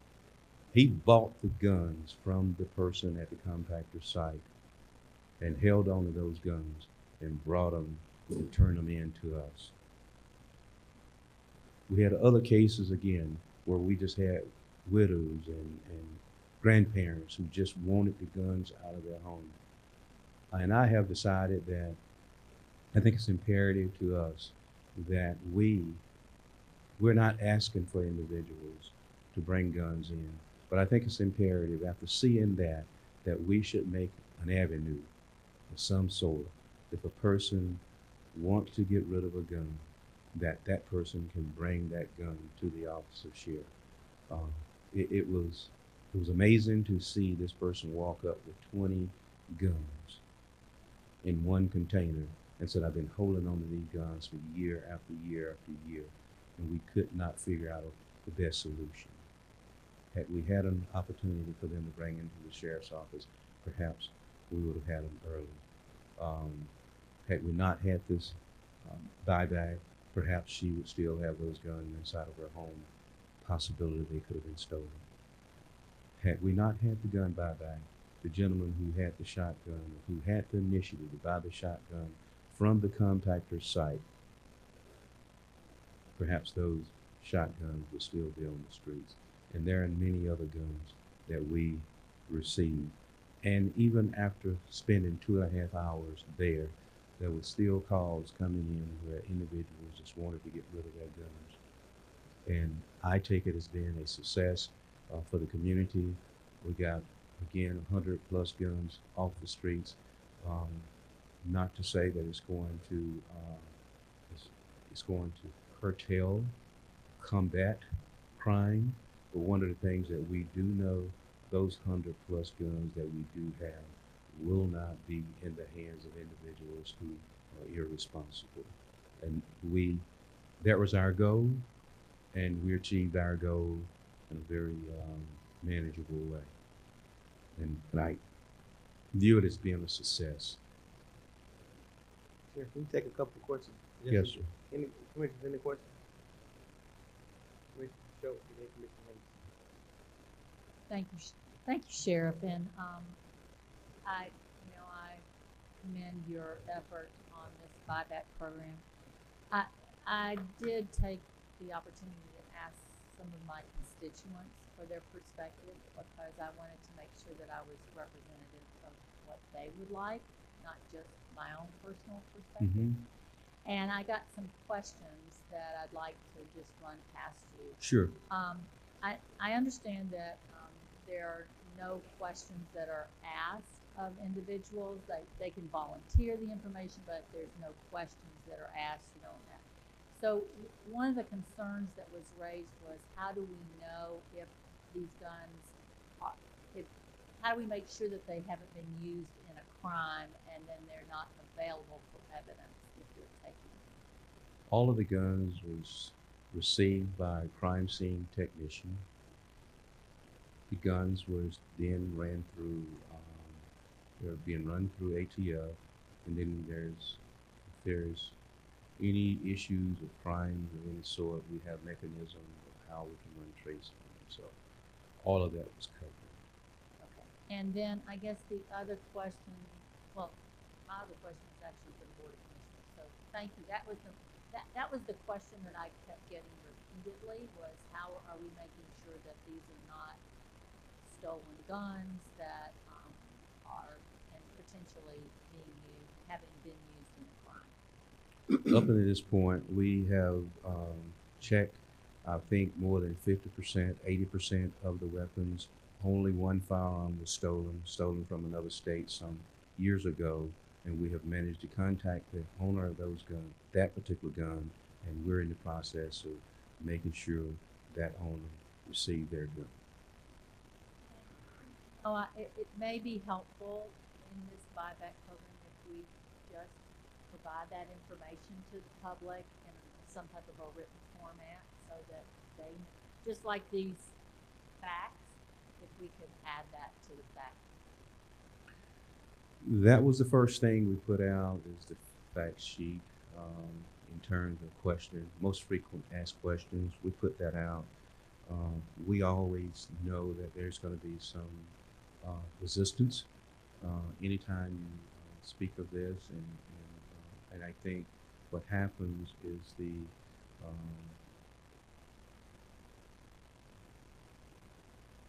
sometimes the silent majority are quiet, but we had no intentions of disrupting anyone's life or livelihood. Our simple approach was to, and again, when the grandmother brought 20 guns to me to dispose of, I knew then that we need to have some mechanism in place so that when a person feels that they would like to bring a weapon in, we need to be able to have it available so that we can do this. Thank you. Commissioner Henry. Thank you, Mr. Chairman. What you just it was a question I wanted to ask, and then it was a comment I would make. The question was, and I think it's for you, Mr. Chairman, is that you said that there was county money used. So how much county money was used? I'll get Mr. Curtis to confer this, but I think it was $3,000. I think it came from special events. Is that correct? Yes, we have a line for special events, and that was where the money was. Thank you, sir. Thank you. And the comment is that Sheriff Allen, we appreciate what you're doing in the community, and that's a program that needs to be done in all communities. In fact, I requested it be done also in Nelson Heights. And so, but what I think is important about the gun buyback, or more important, is the fact you're telling these people that in order to get these guns off the streets, to look here, so this is somewhat confidential. So you bring them to us, and we're going to accept them, and and somewhat saying the account no question asked. And he was very highly, I think, successful in the community because it took a lot of guns off the street. it's easy for somebody to come and say, well, you know, hey man, say, you know, they shouldn't have did this, they shouldn't have did that. But it could have been that same gun that could have hurt or killed somebody from their family or families. And so, you know, I'd rather be proactive than reactive. I'd rather take advantage of every program that's out there in order to protect our citizens in the community. And we thank you, Sheriff Ryan. Thank you, sir. Commissioner Mason and then Commissioner Edwards. Thank you, Mr. Chair. Sheriff, I want to commend you for this particular program. I think it's a phenomenal program. I think it is much needed within our community. And I wanted to ask, how often I know you did it this last time, how often will that occur, and when is the next event? Or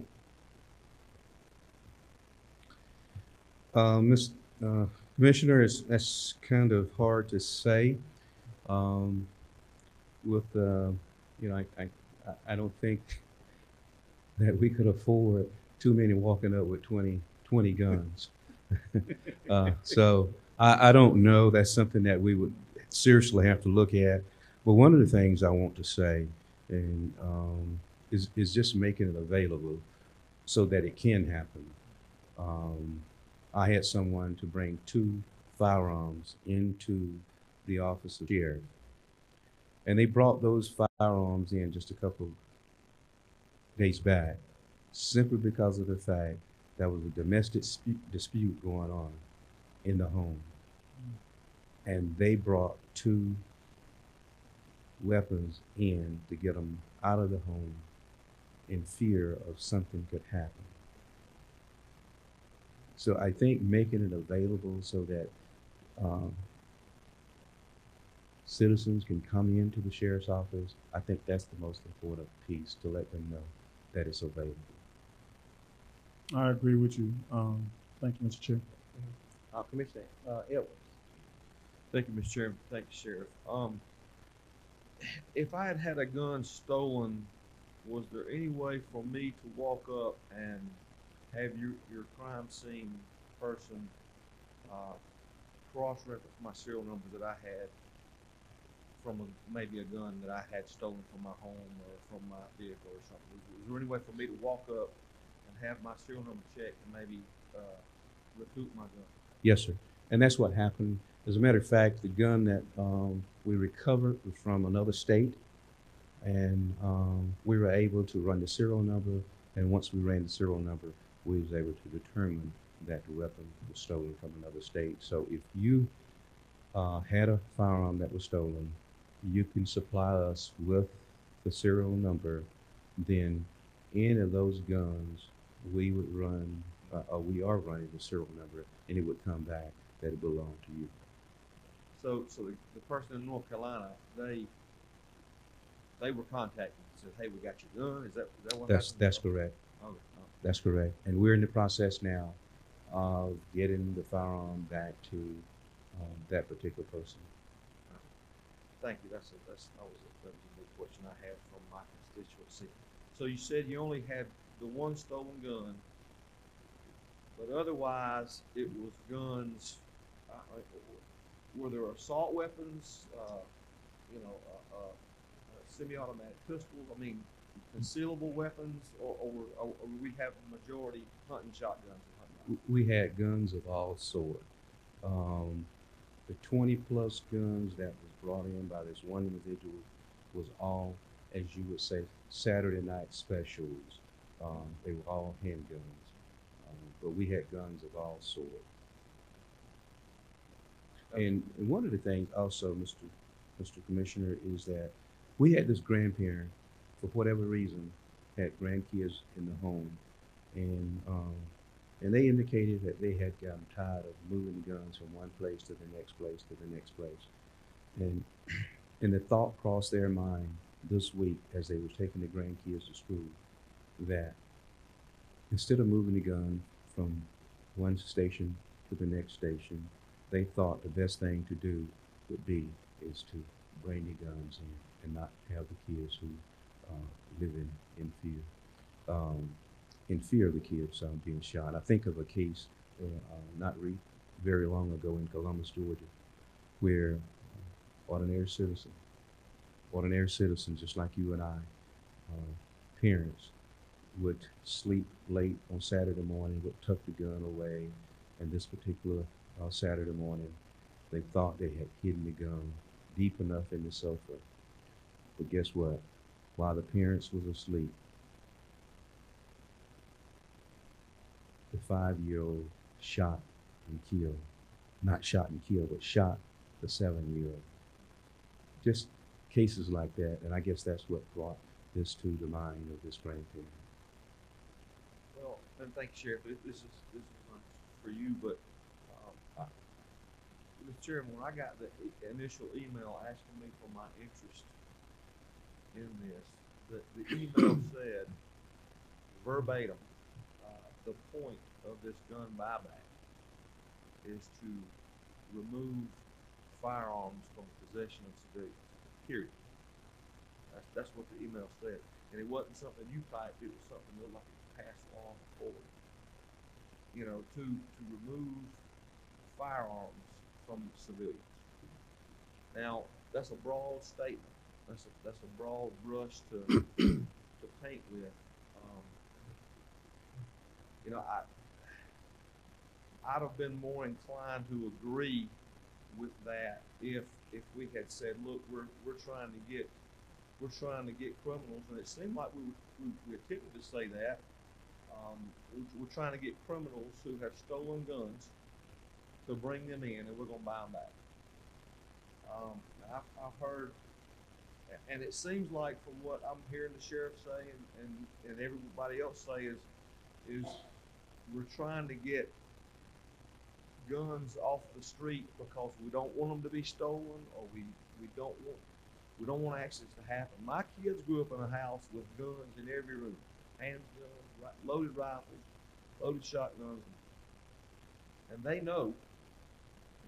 And I know every kid is going. That was the problem I had with the email that I got and the response that you got, and then the other one was using county funds for this. And tonight's the first I've heard that, so I guess that's going to be another discussion. Thank you, Sheriff. Thank you, Chair. If I may just, I would like to ask, I know that the document did not come from the Office of Sheriff.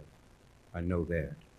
I understand the Second Amendment, and we wouldn't dare ask citizens to turn their gun in. That's one of the rights of the citizens, to bear arms, to protect themselves when government will not protect them. So that would not have gone out from the Office of Sheriff. And one of the things that we do understand, Mr. Edwards, is that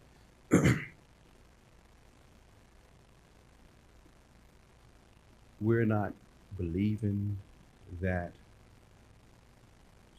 solely believe that criminals are going to bring the guns in. You may get one, but there's a possibility where someone else may have the gun the criminal stole that will also pass the gun on.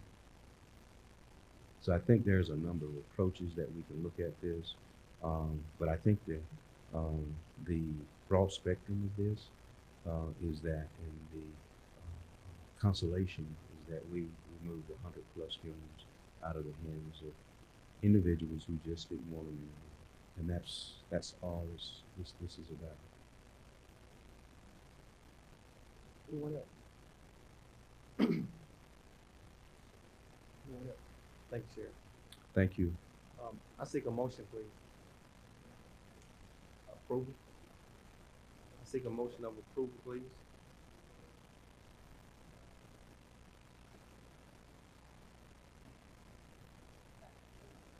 Thank you.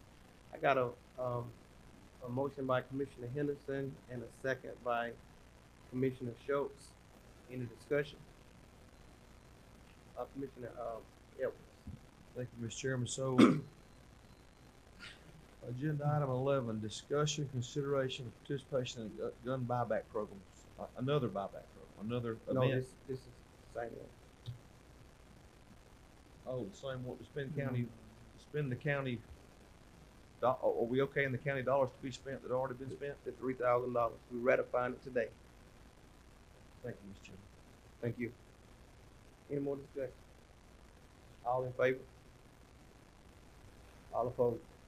It passed 3-1. Thank you so much. Next on the agenda is item number 12.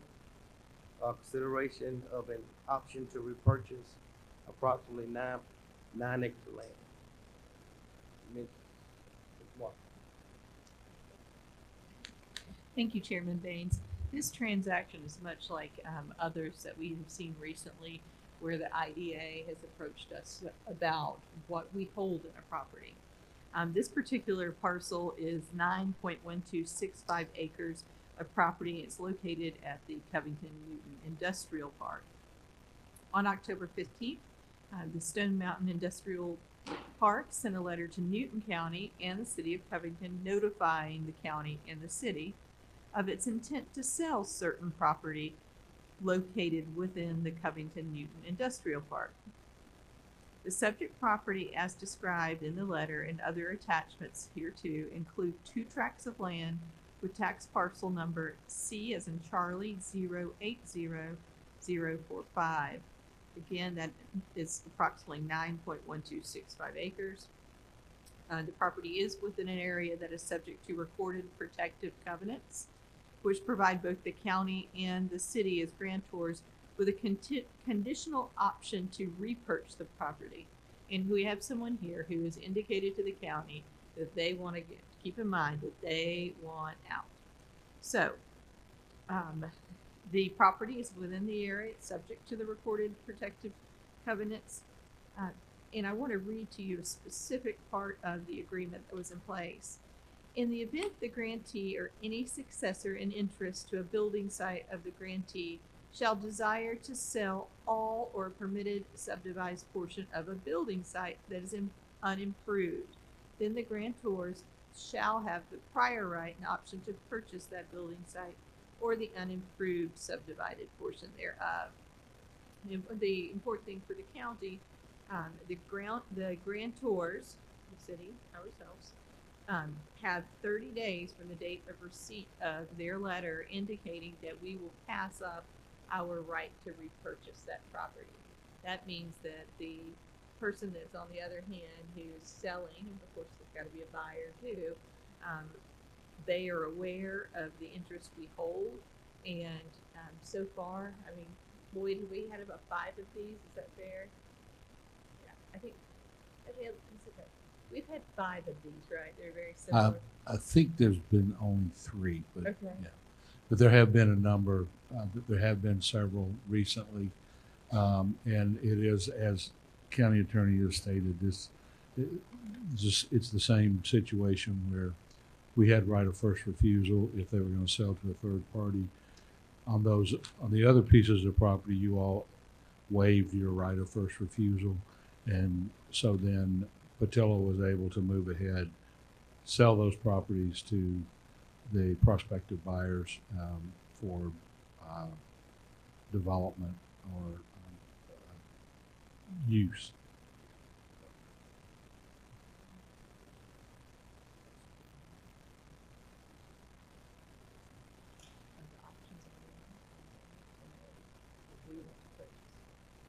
That was a wonderful question by Chairman Baines. Do you want to say your question? And honestly, it was wonderful. So I want to make sure that we understand that it's not an option to play. It's not us placing an option on that land. It's us actually purchasing that land. So I want the board to make sure that that's correct. Okay. I can tell you in these transactions, because they were much older, the county spent a small amount of money on many of these, 25,000. Keep me honest, Lloyd, it's something. The property, I think, was originally purchased. One parcel was purchased for about 20,000, and the other parcel was purchased for roughly 140,000. You have the ability, if you want to exercise it, to purchase that property back at that original sales price. And this was the agreement with the covenant, I guess would be an agreement when these properties were originally sold, the city and the county jointly owned the property. Both of you all were given a right of first refusal to repurchase the property should it been sold to a third party. So, and again, the other properties, y'all have decided or agreed to waive your right to do that.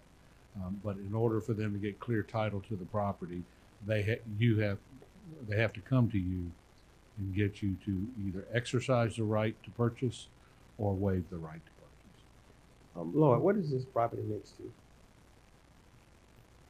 I know what what is it? Let me see if I can, it's been a little while since I looked at the map. Let me refresh my memory, but it's over near Harlan Drive. It's in that area where the other properties have been, and I believe that it's adjacent to the rear of the U.S. corrugated property, but I may be mixing it up with another. So it's next. It's really close to the fire station and the. Yeah, I believe that. Let me just see if I can look at the map real close, but I believe that's exactly where it is.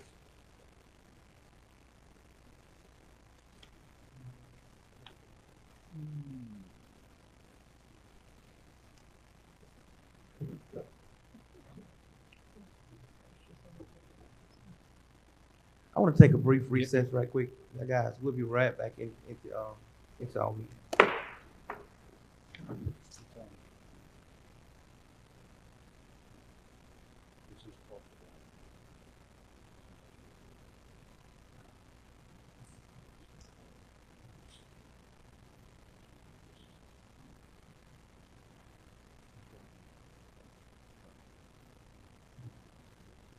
This is really good. Right here's where it's going. Yeah, this is probably.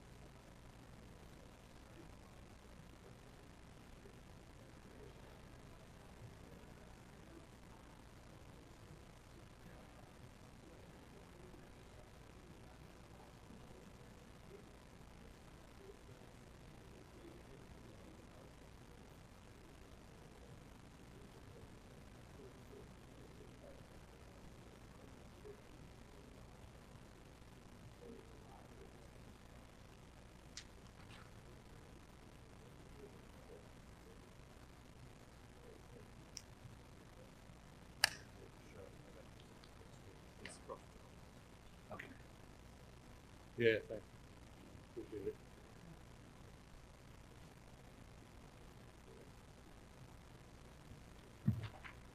You can see a little bit better where it is on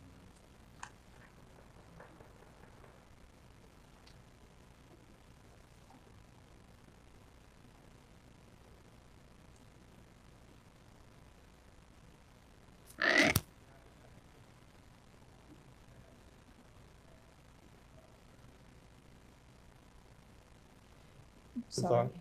Take back over, please.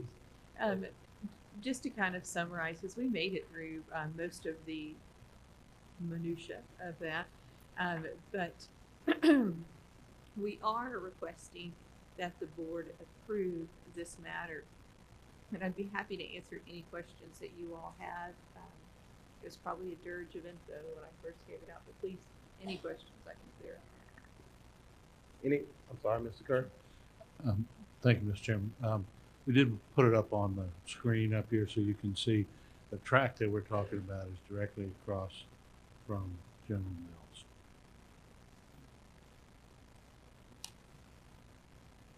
Any more questions, guys? Commissioner Edwards. Yes, thank you, Mr. Chairman. So, I'll ask the obvious question. What's the value for us, Lord? I mean, what do we see down the road? What are we losing if we don't buy it? I need somebody to tell me what's our value here. If we don't purchase the property, there is the possibility that we could, if we repurchase the property and sell it for whatever today's current value is. In 2000, it was valued at $142,000 for 9 acres, which presumably was a pretty a good price. I think the property would be far more valuable today. The negative part of that is that obviously the reason that the Patillo folks or Stone Mountain Industrial Park, which is the people we sold it to, must have a tenant or someone who is interested in purchasing the property and developing the property. So if we exercise the right to buy it, then there's the possibility that we could negotiate with them if we could find out who it was, but there's also the possibility that we would be holding that property for a very long time, and then we would have to do the marketing and all on the property in order to sell it. On the other two occasions where we did not exercise or waived our right, the property was sold at a substantial profit to the third party. But again, part of what we're paying for, what's the value there is that they had somebody that was willing and able to develop the property and all of the tangential benefits that you have from industrial development. So I don't know what they're trying to sell the property for at this point, but certainly I feel very comfortable in saying that it's probably worth far more than the $142,000 we purchased it or we sold it for in 2000. Lord, and I'm on the IDA, so I'm gonna ask the question because I think it's a benefit for the IDA. Would it be beneficial if the county purchased the land and sold it to the IDA? Certainly, I would think so. Then instead of just, I mean, I think it's a big benefit to that. What's your thought?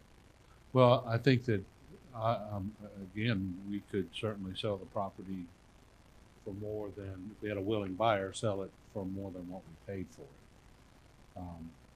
And that would be a benefit because of the obvious then would be that would help to build our fund balance, and we would have. Is this time sensitive? I don't.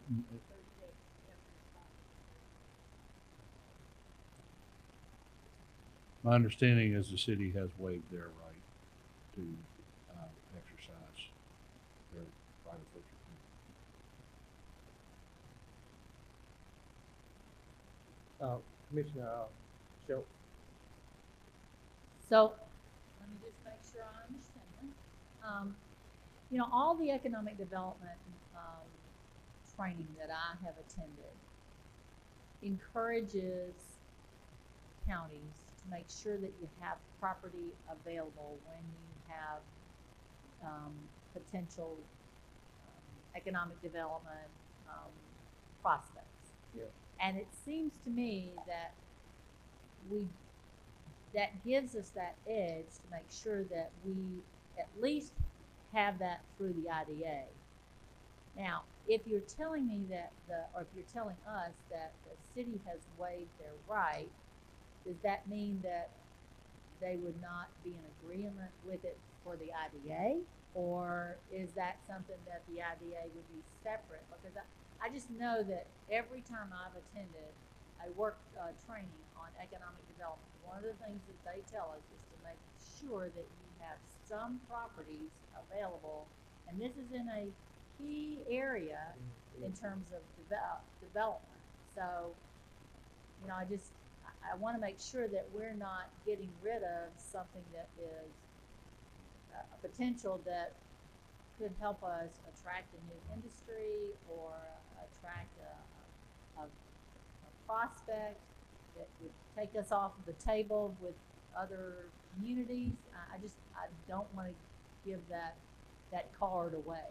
Well, understand that the county does not own the property currently. We do not own it. It's owned by Stone Mountain Industrial Park. But we could repurchase it for $142,000 and then turn around and sell it if we had a buyer, assuming maybe the same buyer that is working with Stone Mountain Industrial Park.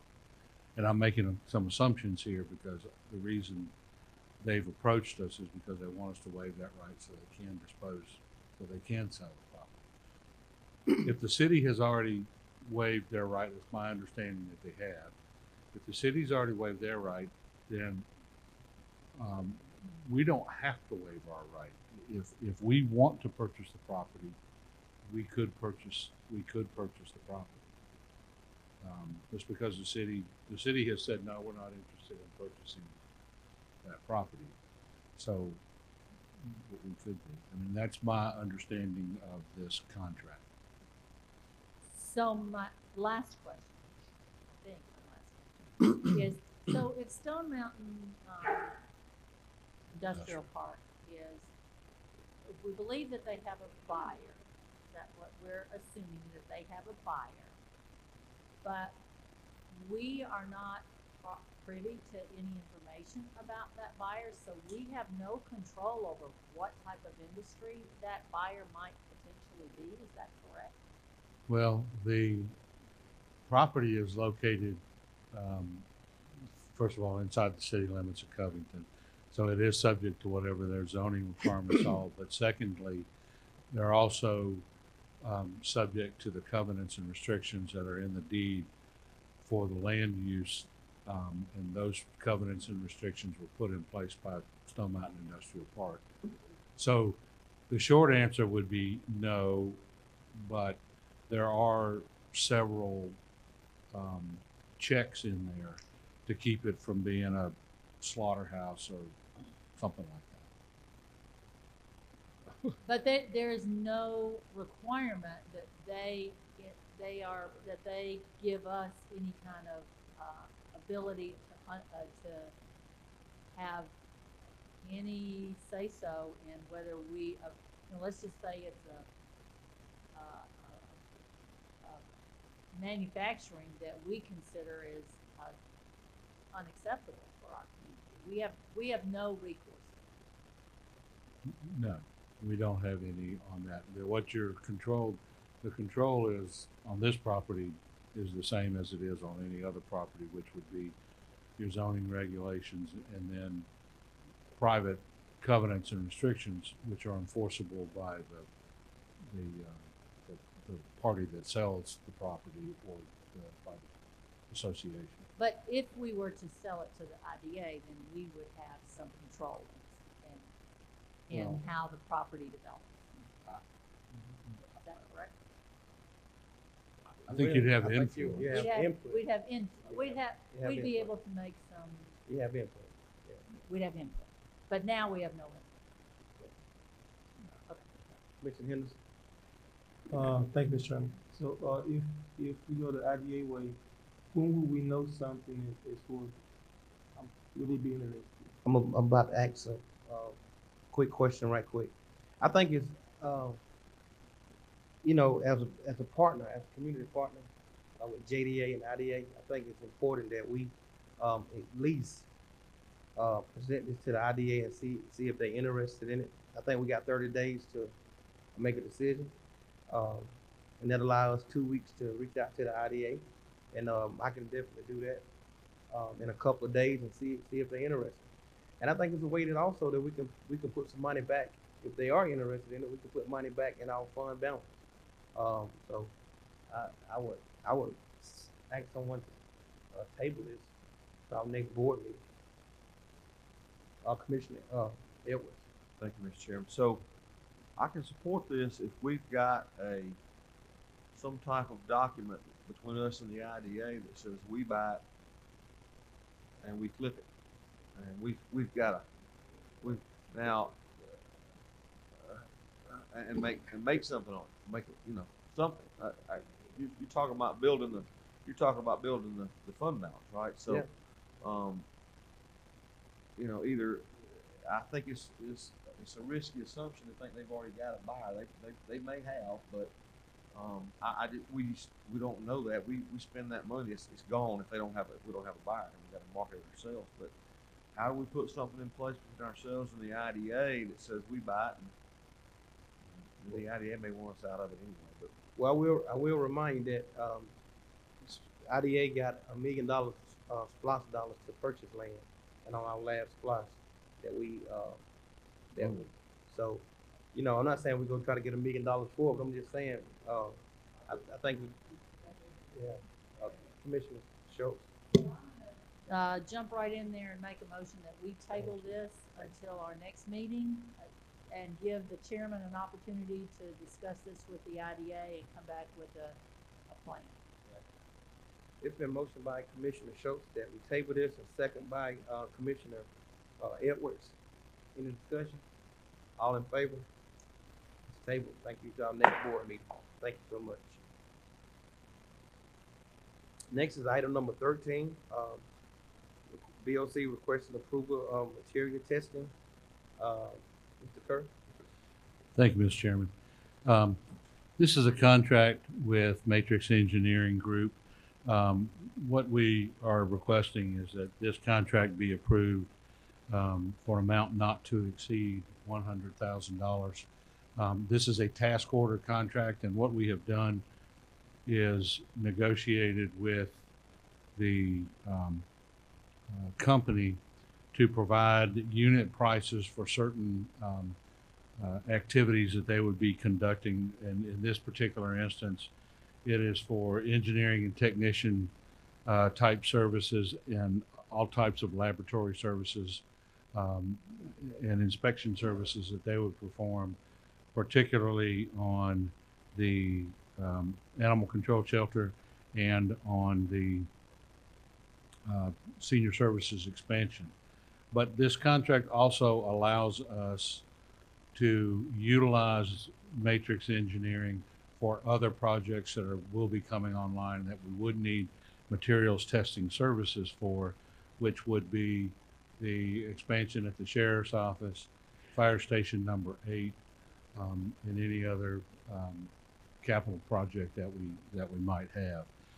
So we're asking that you approve this agreement with Matrix for not to exceed $100,000. Thank you, sir. Seek a motion, please.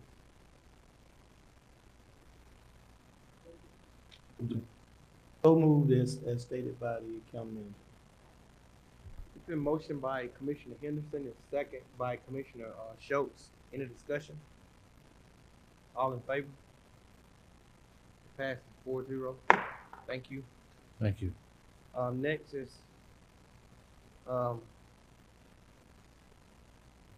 item number 14.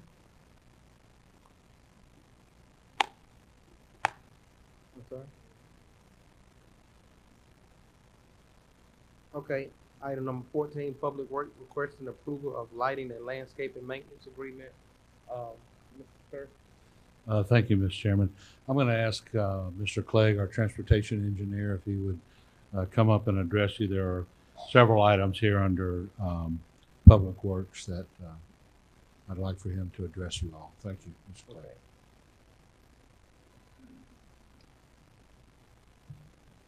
Thank you, Mr. Chairman. Thank you. This, I didn't have the agenda with me. Is this the Magnet Road? Yes, it is. Okay. So, the DOT has, proposed to put a roundabout at Magnet Road and Brown Bridge Road. There've been a lot of crashes in that area, in that intersection. It's pretty dangerous. And it's going to be a single lane. It's about a $3.3 million project. But as all, excuse me, with all their projects, they require the county to maintain the landscaping inside the roundabout and to maintain the lighting, provide electricity, and replace bulbs and that sort of thing. And they have requested that we sign a form saying that we're willing to do that. And the actual contract will come later. Once they get the construction going, they'll require a formal contract. But this is just a agreement that, yes, we agree with the project and we're willing to take on the responsibility of the landscaping and the lighting. And Thank you, Mr. sir. Chairman. Yes, sir. And this project will not be led until 2022. Is that in the? I believe that's correct. Thank you. Any questions, Commissioners?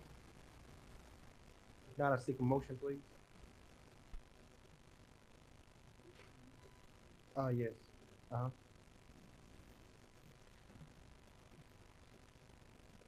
It's yours.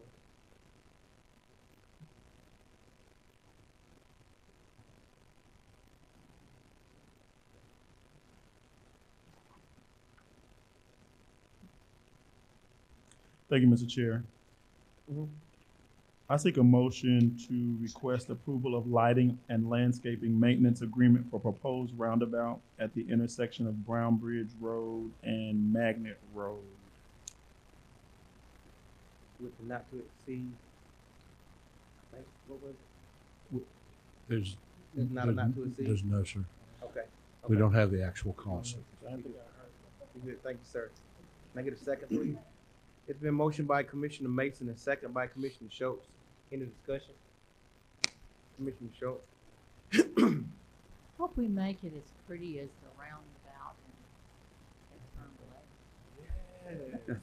Although I know that would cost a lot of money. Well, it's taking care of it. That costs a pile of money. I know. But whatever we do, it needs to be attractive. Yeah. But certainly. Well, the DOT will install the landscaping and we can have some input as to what they install. And then after that, we can do whatever. Once the DOT starts acquiring right-of-way, the project area in a sense, becomes DOT owned, and they'll control that intersection until they get finished with construction, and then they turn it back over to the county. Anyone else? Thank you, Mr. Chair. And I'm looking here on the map, Chester, real quick, because I want to know exactly where it is. I think I know where this is. Is this right before you get near that bridge, on Brown Bridge, near Snapping Shoals? But it's right there. It's actually Snapping Shoals is shown on the map here. Okay, that's what I thought. Okay, that's all. Thank you. Anyone else? All in favor? It passes 4-0. Thank you. Thank you. Chester, you gonna be doing the next one as well? Yes, sir. Please, sir. The next item is on the our MOA with the ARC, the Atlanta Regional Commission. They have agreed to fund to use FHWA funds to fund our proposed transit study, and so They are requiring an MOA to be signed by the county, and they want a deposit, our 20% deposit up front. So I'm asking tonight that we go ahead and proceed with that. And I'm expecting to get a consultant on board by January to get the transit study started. Commissioners, any questions? Commissioner Schultz? No, I was gonna make the motion because I think that the public really wants this. I move for approval of the memorandum of agreement with Atlanta Regional Commission for the transit study funding. And do I need to, for the committing the Newton County's 20% match of $71,483? Yes. Can I get a second?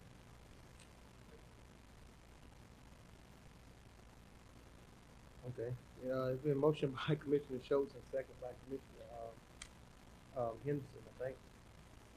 Any discussion? All in favor? It passes 4-0, thank you.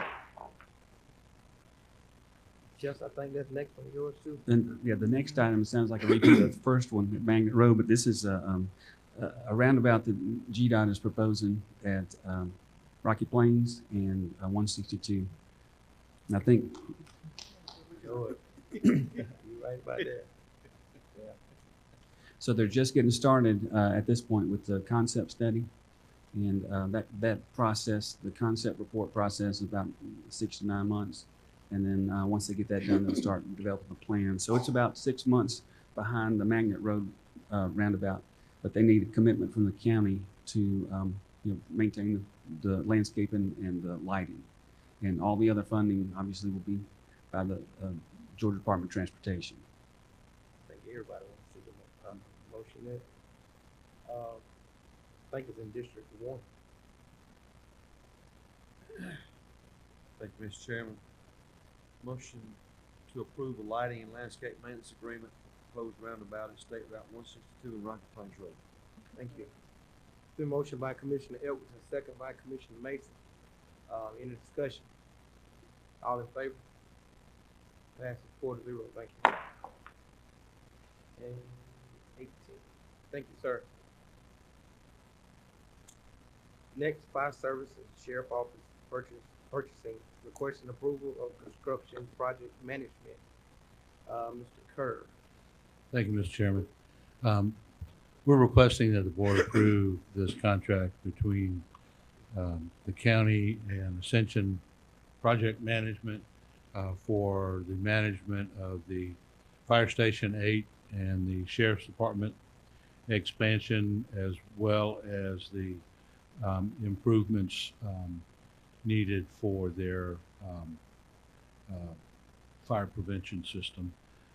The amount for the fire station is $49,000, and the Sheriff's Department expansion is $56,000. Thank you, sir. Commissioner, any questions? Excuse me, Mr. Chairman, I'm sorry. Mr. Prine is here tonight in case that you have any questions Okay, regarding this contract. thank you. Thank you for being here tonight. Please come on up. Thank you for being here tonight, and thank you for leading us in our pledge tonight as well. Oh, that was Thank you very for- nice. Thank you. Thank you for your service to our country as well. Yes, sir. Commissioner Schultz. Thank you, Mr. Chair. So, the proposed fire station number 8 is Yes, in ma'am. District 3, and it is with the 2011 SPLOST dollars. And a lot of the people in the northern part of the county have recently received their new ISO ratings, which have climbed again. So they really want this particular fire station built as quickly as possible. When I read the documents, it shows that this contract with you is until December of 2020 with a possible extension to December of 2021. And my question for you is, my understanding is that the fire station, according to this contract, will be complete by December 2020. Is that correct? That's what we're shooting for. Okay. We really need to Yes, ma'am. Really need to Right. try and do that as much as Matter of fact, we have a meeting tomorrow morning, so if we're ready to get started. The first step will be the RFP to get a design builder on board. And then as quickly as we can get that on board, we'll get moving into design and construction. So I really hope we do not have to do the 1-year extension, that we, in December of 2021, we can have a grand opening. Yes, ma'am. So that's my charge to you, is to please get it done. Right. Well, we've had good success with animal control and senior services staying on schedule. I'm very mindful of that, and I understand that this project has been kind of out there for a while. So the fire department is very excited about moving forward. That's when we have a meeting scheduled tomorrow morning to get going, and I'll do my very best to make sure we do that and stay on schedule. And I think that, you know, when you're looking at the increase in insurance fees that the residents in that part of the county are paying, it's really critical, and it's a safety issue for them. Absolutely. This is done as quickly as possible. They've been very patient. Yes, ma'am. But just, I want to also say that we on this board to really look at our fire stations and where they're located at, because not only in District 3, but also those one of the main issues that we had out in District 1 over in the Jamestown area as well. So guys, you know, that, you know, across the county, people insurance rate is going up. So we want to make sure that this board, we want to make close attention to that. We had something to discuss. Thank you, Mr. Chairman. I was going to ask Chief Connor if he would step up for a second and tell us, and advise you all on the progress of Station 2 and when that will be online as a fully manned station. Yeah.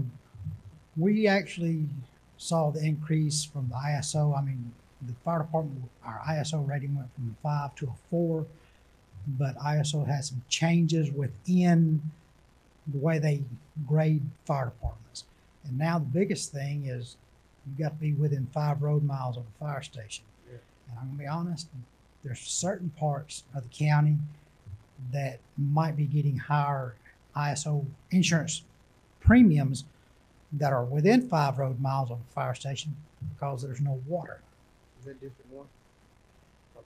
And actually, it's going to be, some of it's going to be in District 3. Matter of fact, where Commissioner Schultz lives. I mean, she lives probably about 3 miles from Station 9, her subdivision, but because there's no static water supply hydrants, they're probably being written at 10s also. But, and unfortunately, that's something we as a county and the fire department can't control because that's the water authority. You know, we don't tell them where to run hydrants and mains, and you know, I don't know what their build out for new water lines would be, but there's still a lot of places in our community that do not have water. With Station 2, the old Rocky Plains Fire Station on 162 and Parr Road, we did put in money in our budget this year to remodel that station. It is not set up to accommodate 24/7 operations. We finally getting where we can actually move forward on that. We had to get some soil tests for the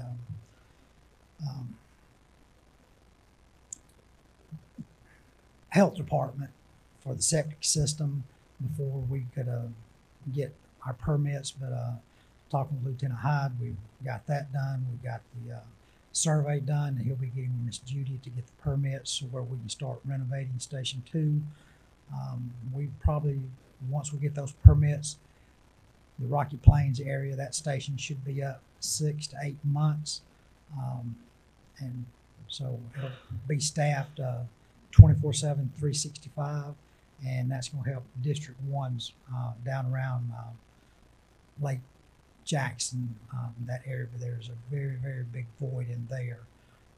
But because we did, that volunteer station deeded that property to the county, but it just needs to be brought up to date does not have sleeping quarters in it, does not have enough restroom facilities in it. And once we get that done, that probably within the next 6 to 8 months, people around Rocky Plains 162, 212 should be able to take advantage of decreased insurance rates because of that big gap will be filled in with a full-time fire station. All right, And then Commissioner Edwards. follow me, Mr. Jeff tomorrow at 9:30 because Commissioner Schultz, we understand the need out there, North Newton, and that I think the project manager on board now, we'll meet tomorrow, and like I say, we just needed him to be approved tonight as the project manager, and we'd done set up a meeting in the morning at 9 o'clock, so we couldn't move forward. We're not going to let the grass grow under our feet. Commissioner Edwards. Thank you, Mr. Chairman.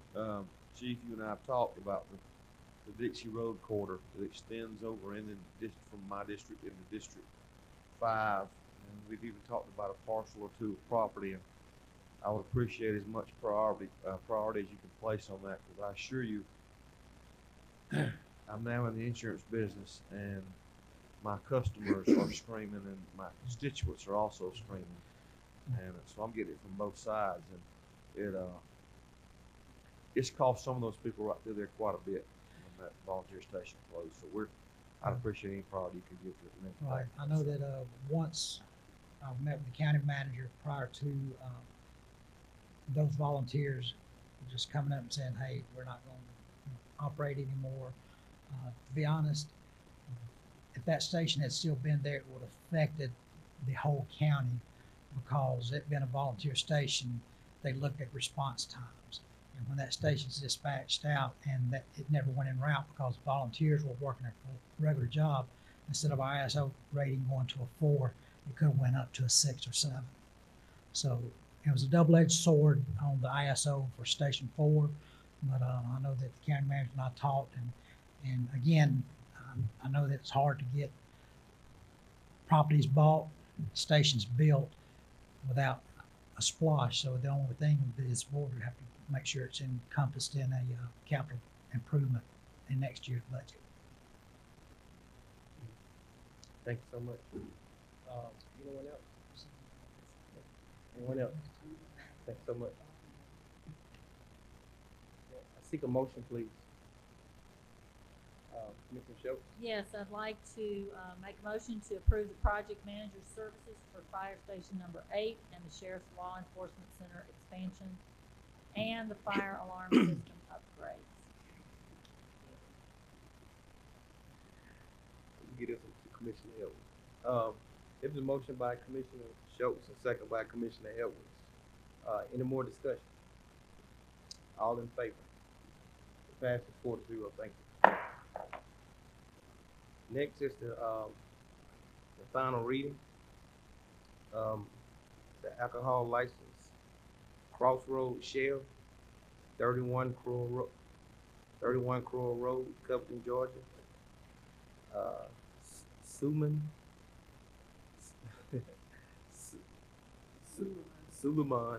Hustling, District 4. Have a stab at it, sir. Thank you, Mr. Chairman. Have there been any type of violation if it's business? Have there been any type of violation if business? Typically, you always supposed to ask that question. Yeah. No, sir, not that I'm aware of. Thank you. Make a motion to approve. Second. It's been motioned by Commissioner Henderson and second by Commissioner Schultz. Any discussion? All in favor? Pass 4-0. The next one is final reading for T&H one stop. 14625 Highway 36, Covington, Georgia. That is Sana Mamamian, something like that. 51. Have a stab at it. Thank you, Mr. Chair. Any known violations? No, sir. With that, Mr. Chairman, a motion to approve as stated by yourself. Oh, wow. Okay, I'm sorry. It's been motioned by Commissioner Edwards and second by Commissioner Mason. Any discussion? All in favor? Passes 4-0. Thank you. Next is citizen comments. This is an opportunity that citizens get 3 minutes to come up and make their comments. You may come at this time. Please state your name, your address for the record, please.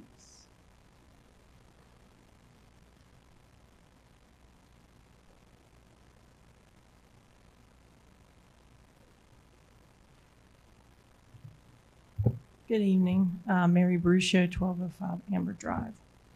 Ms. Schultz, thank you for the email you sent us with your recent visit. Appreciate it. It was informative. As we spoke last time, I'm not wearing orange. Would you guys, that was not my color.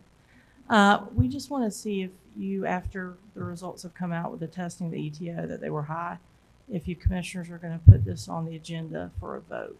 That's pretty much my question. Pretty simple. Thank you. Thank you, ma'am. Anyone else?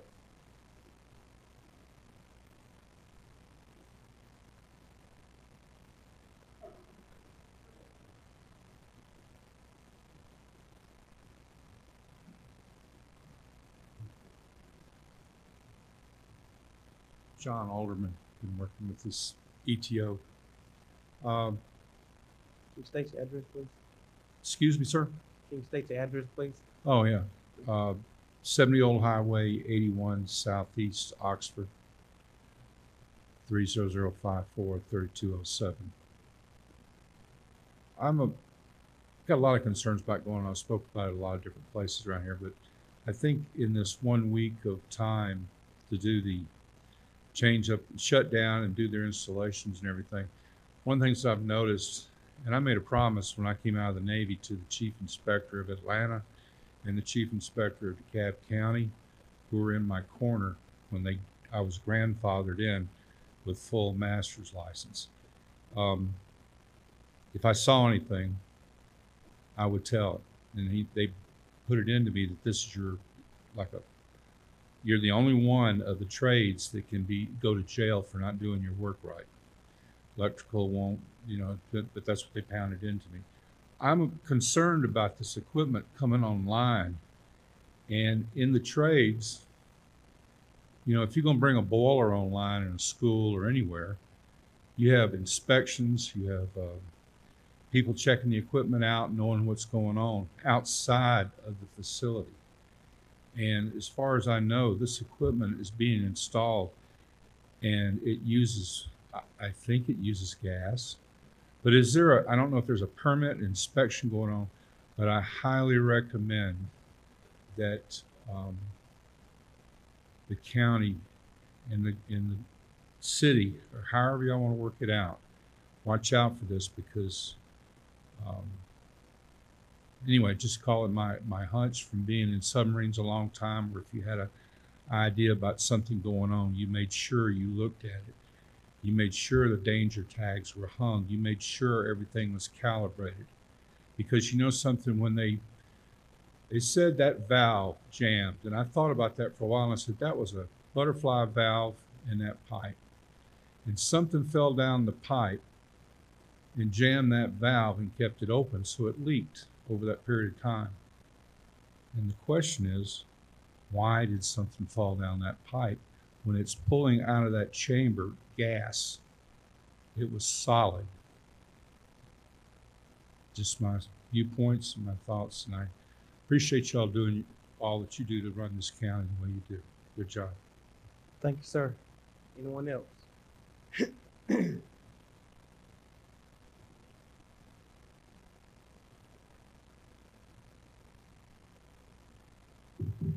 Thank you, Commission. Mike Baruchio, 1205 Amber Drive. And I'm here not because this is my typical forum. I'm here to support my wife, and after 31 years of marriage, what's important to her is important to me. And as you may or may not know, she's been here with the orange shirts, been to the city council with the orange shirts, and we've just begged and pleaded with all the government bodies about the ETO issue.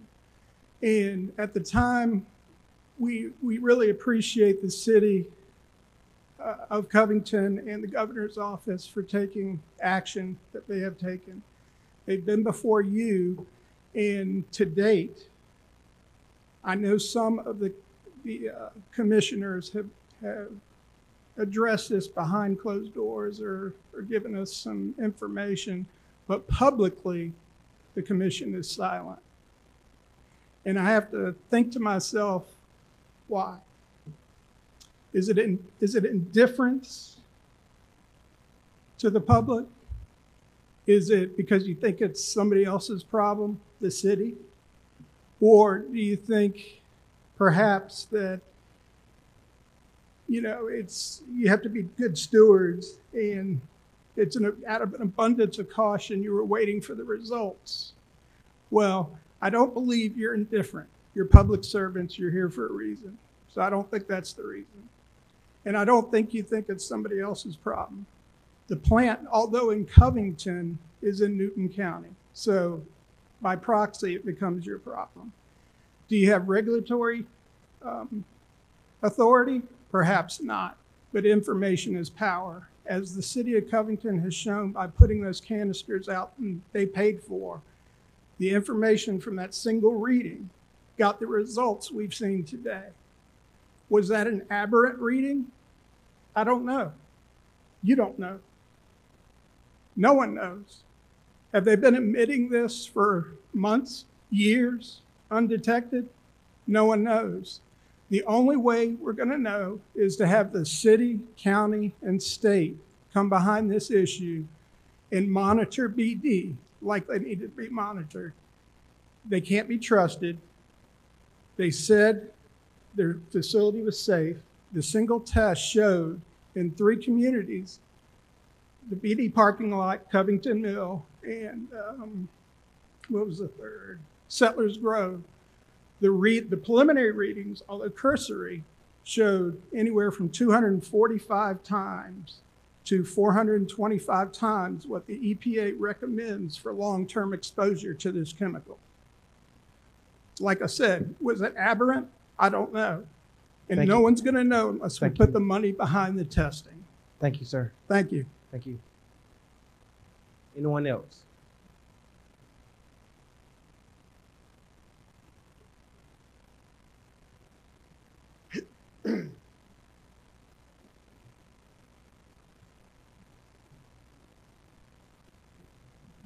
Good evening once again, commissioners. My name is Gladstone Nicholson. I had another thought about coming up here, but having heard the comments from these folks, I remember what the minister said, Reverend McIlvain said earlier. He mentioned something to the fact that we tend to take each other for granted. And I know commissioners and the city of Covington and even the state DEP has done much work in oversight of what's been going on with this BD and also in Smyrna. All I'd like to ask is that you just remember what the Reverend said, that not to take any of us for granted. Definitely not these folks who've been suffering from this chemical spill. Thank you. Thank you, sir. Anyone else?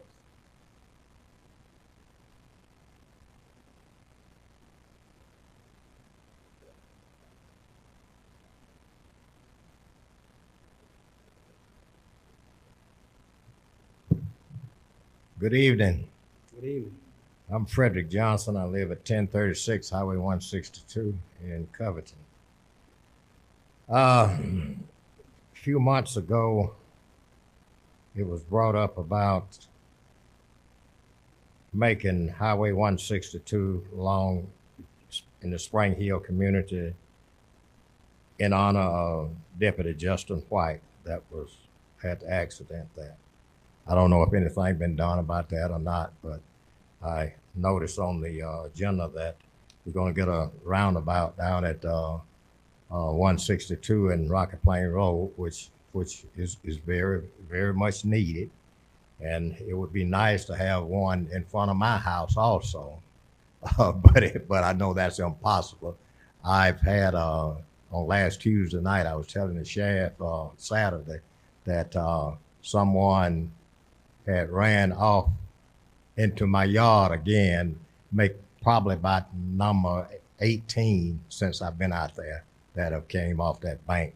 But anyway, I've been begging, trying to get a guardrail there for the last 15 years. But nevertheless, don't look like I'm gonna get it. I'm just gonna have to just continue to plant grass as they tear it up. But what I rose to just remind you that in January we normally do cemeteries cleanup. Martin Luther King birthday. This afternoon I went down and looked at a cemetery down on up Camel Road. Camel Road, the first road to the left. I just remember what it was, but anyway, there's a cemetery back in there. The young lady came before the Board of Equalization back a while back, and she was telling us about it, and I wanted to check it out. So went by this afternoon about 5 o'clock, looked at it, and the homeowner said that they would love to have it worked on, and I told them we'd try to do the best we could. But nevertheless, he said what he was going to go ahead and do would probably get some goats and put in there and, let them clean it up, that way. But I told him I wanted to come back and take a look at it and make sure that it wouldn't upset the headstones and so forth. But I just want to, keep the commissioner informed that we're going to need all the help that we can get. Miss Laura Burcham and Molly Merrill, they usually get me students from the colleges, and so, but we'd love to have y'all help also. I got a chance to go down and look at the one at Poplar Hill last week. I don't know, everything looks good to me on the outside there, but in the back there, it could use some work, and I feel that there's other cemeteries that need more work done on than that one. Thank you much. Thank you, sir. Anyone else? Commissioner Henderson. Thank you, Mr. Chairman. I get a little short. It's basically two comments. First, my heart goes out to Ronnie for the passing of his mother-in-law, and empathize with him on that because I've had close people in my family pass, and so it just really took a toll, brought back memories. But I know that if she believed in Jesus Christ as I do, then I believe in life after death. I believe that's a whole new beginning, and I'm pretty sure she's looking down on us. Secondly, I just want to make this comment and thank Mr. John publicly for my visit at BD Board for going in and explaining to me his expertise. And that's a very smart man right there. He knows about everything that has to do with the planning, especially ETO. And I'm reminded of a friend of mine who wanted to come up here, and she just talked me down one day. She said, JC, I'm gonna get these commissioners, and I'm gonna give you hell. And she came, and the meeting was so long, she did. She got up and left. And so when I seen her about a day or two from me, I said, what about? She said, well, I want to give y'all hell, but the meeting was too long, so I just went home and went to bed. And so I think this was our problem with ETO, PD Board, the outlast year.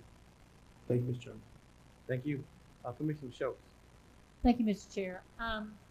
So we have a solid waste authority meeting with the Spring Hill community on Thursday night. Is it at 6:30? Is that correct? Yep. 6:30? Yep. At Good Hope Church, and the public is invited, and we encourage the public to attend. I would like to say in terms of the concerns still related to ETO. I think this is a great opportunity with the legislative session coming up in January. This might be a perfect opportunity to work together with our legislators to get some legislation that not only impacts Newton County, but impacts all all of the communities that are experiencing the same problem. And I know that our legislators would be willing to work with you in terms of getting some type of a bill on the floor, but you need to start that now, and we can, you know, that's really where this needs to take place, because that's where the teeth can come in. When I own a restaurant, and to serve food to the public, the restaurant is regulated. It's regulated through the state. And we don't, I mean, we have to abide by those regulations, but those are state regulations that apply to that restaurant to be able to safely serve you food. The same thing it takes place with our clean air, clean air permits. That comes from the state. And so we really need to get that legislation tighter to where, from my opinion, you know, there needs to be, that regulation needs to come down from not where you're self-reporting, where you have someone that comes in and checks. Because it's easy to manipulate the numbers when you're self-reporting. But that has to come from a state regulation. And so I think that it's important that when you work it, when you are utilizing your energy, that you work with those state legislators to get a bill in through the state. And I would suggest that you do it this year. And we can certainly work with you to help get that in front of the state legislators that give us that kind of guidance as well. Commissioner Mason. Thank you, Mr. Chair. The census is coming. The census is coming. Be prepared and get ready. 2020 census is here, close to being here. We have already begun to set up our count committee. We want to make sure that we count as many citizens within our county. For every citizen that we don't count, we lose federal dollars. We lose federal funding, anywhere between $1,400 to $2,300 per person. And so we want to be in a position where we're able to count at least 80% of our citizens, if not more, within our county. We do, Ms. Laura Bertram is our director. She's doing a phenomenal job. I've actually kind of been working with her, as well as with a gentleman that's in District 2 by the name of Edward Reed that actually works with Stacey Abrams' First Count committee. So that's what he does. So he's joined, gotten on board to help with that complete count. I'm asking if all of our fellow commissioners as well, if they could find a representative in your district to help join that count committee, so that we can ensure that we are counting all 5 areas. There are a couple hard to count areas within Newton County. We want to make sure that we get those areas covered and counted. And the way that we do that is having people out there knocking on the doors, telling people what's going on. A lot of people are afraid, or there are some people that are afraid of the census. We want to let them know that it is safe. Their information is safe. It's not given to anybody, and just educate everybody on that. In addition to that, they are also, I think they have jobs at the Census Committee. So for those, that are looking for employment, that's also another opportunity for people to take advantage of that. They can go to 2020census.gov/jobs. They have 2020 census jobs, provide great pay, flexible hours, weekly pay, paid training.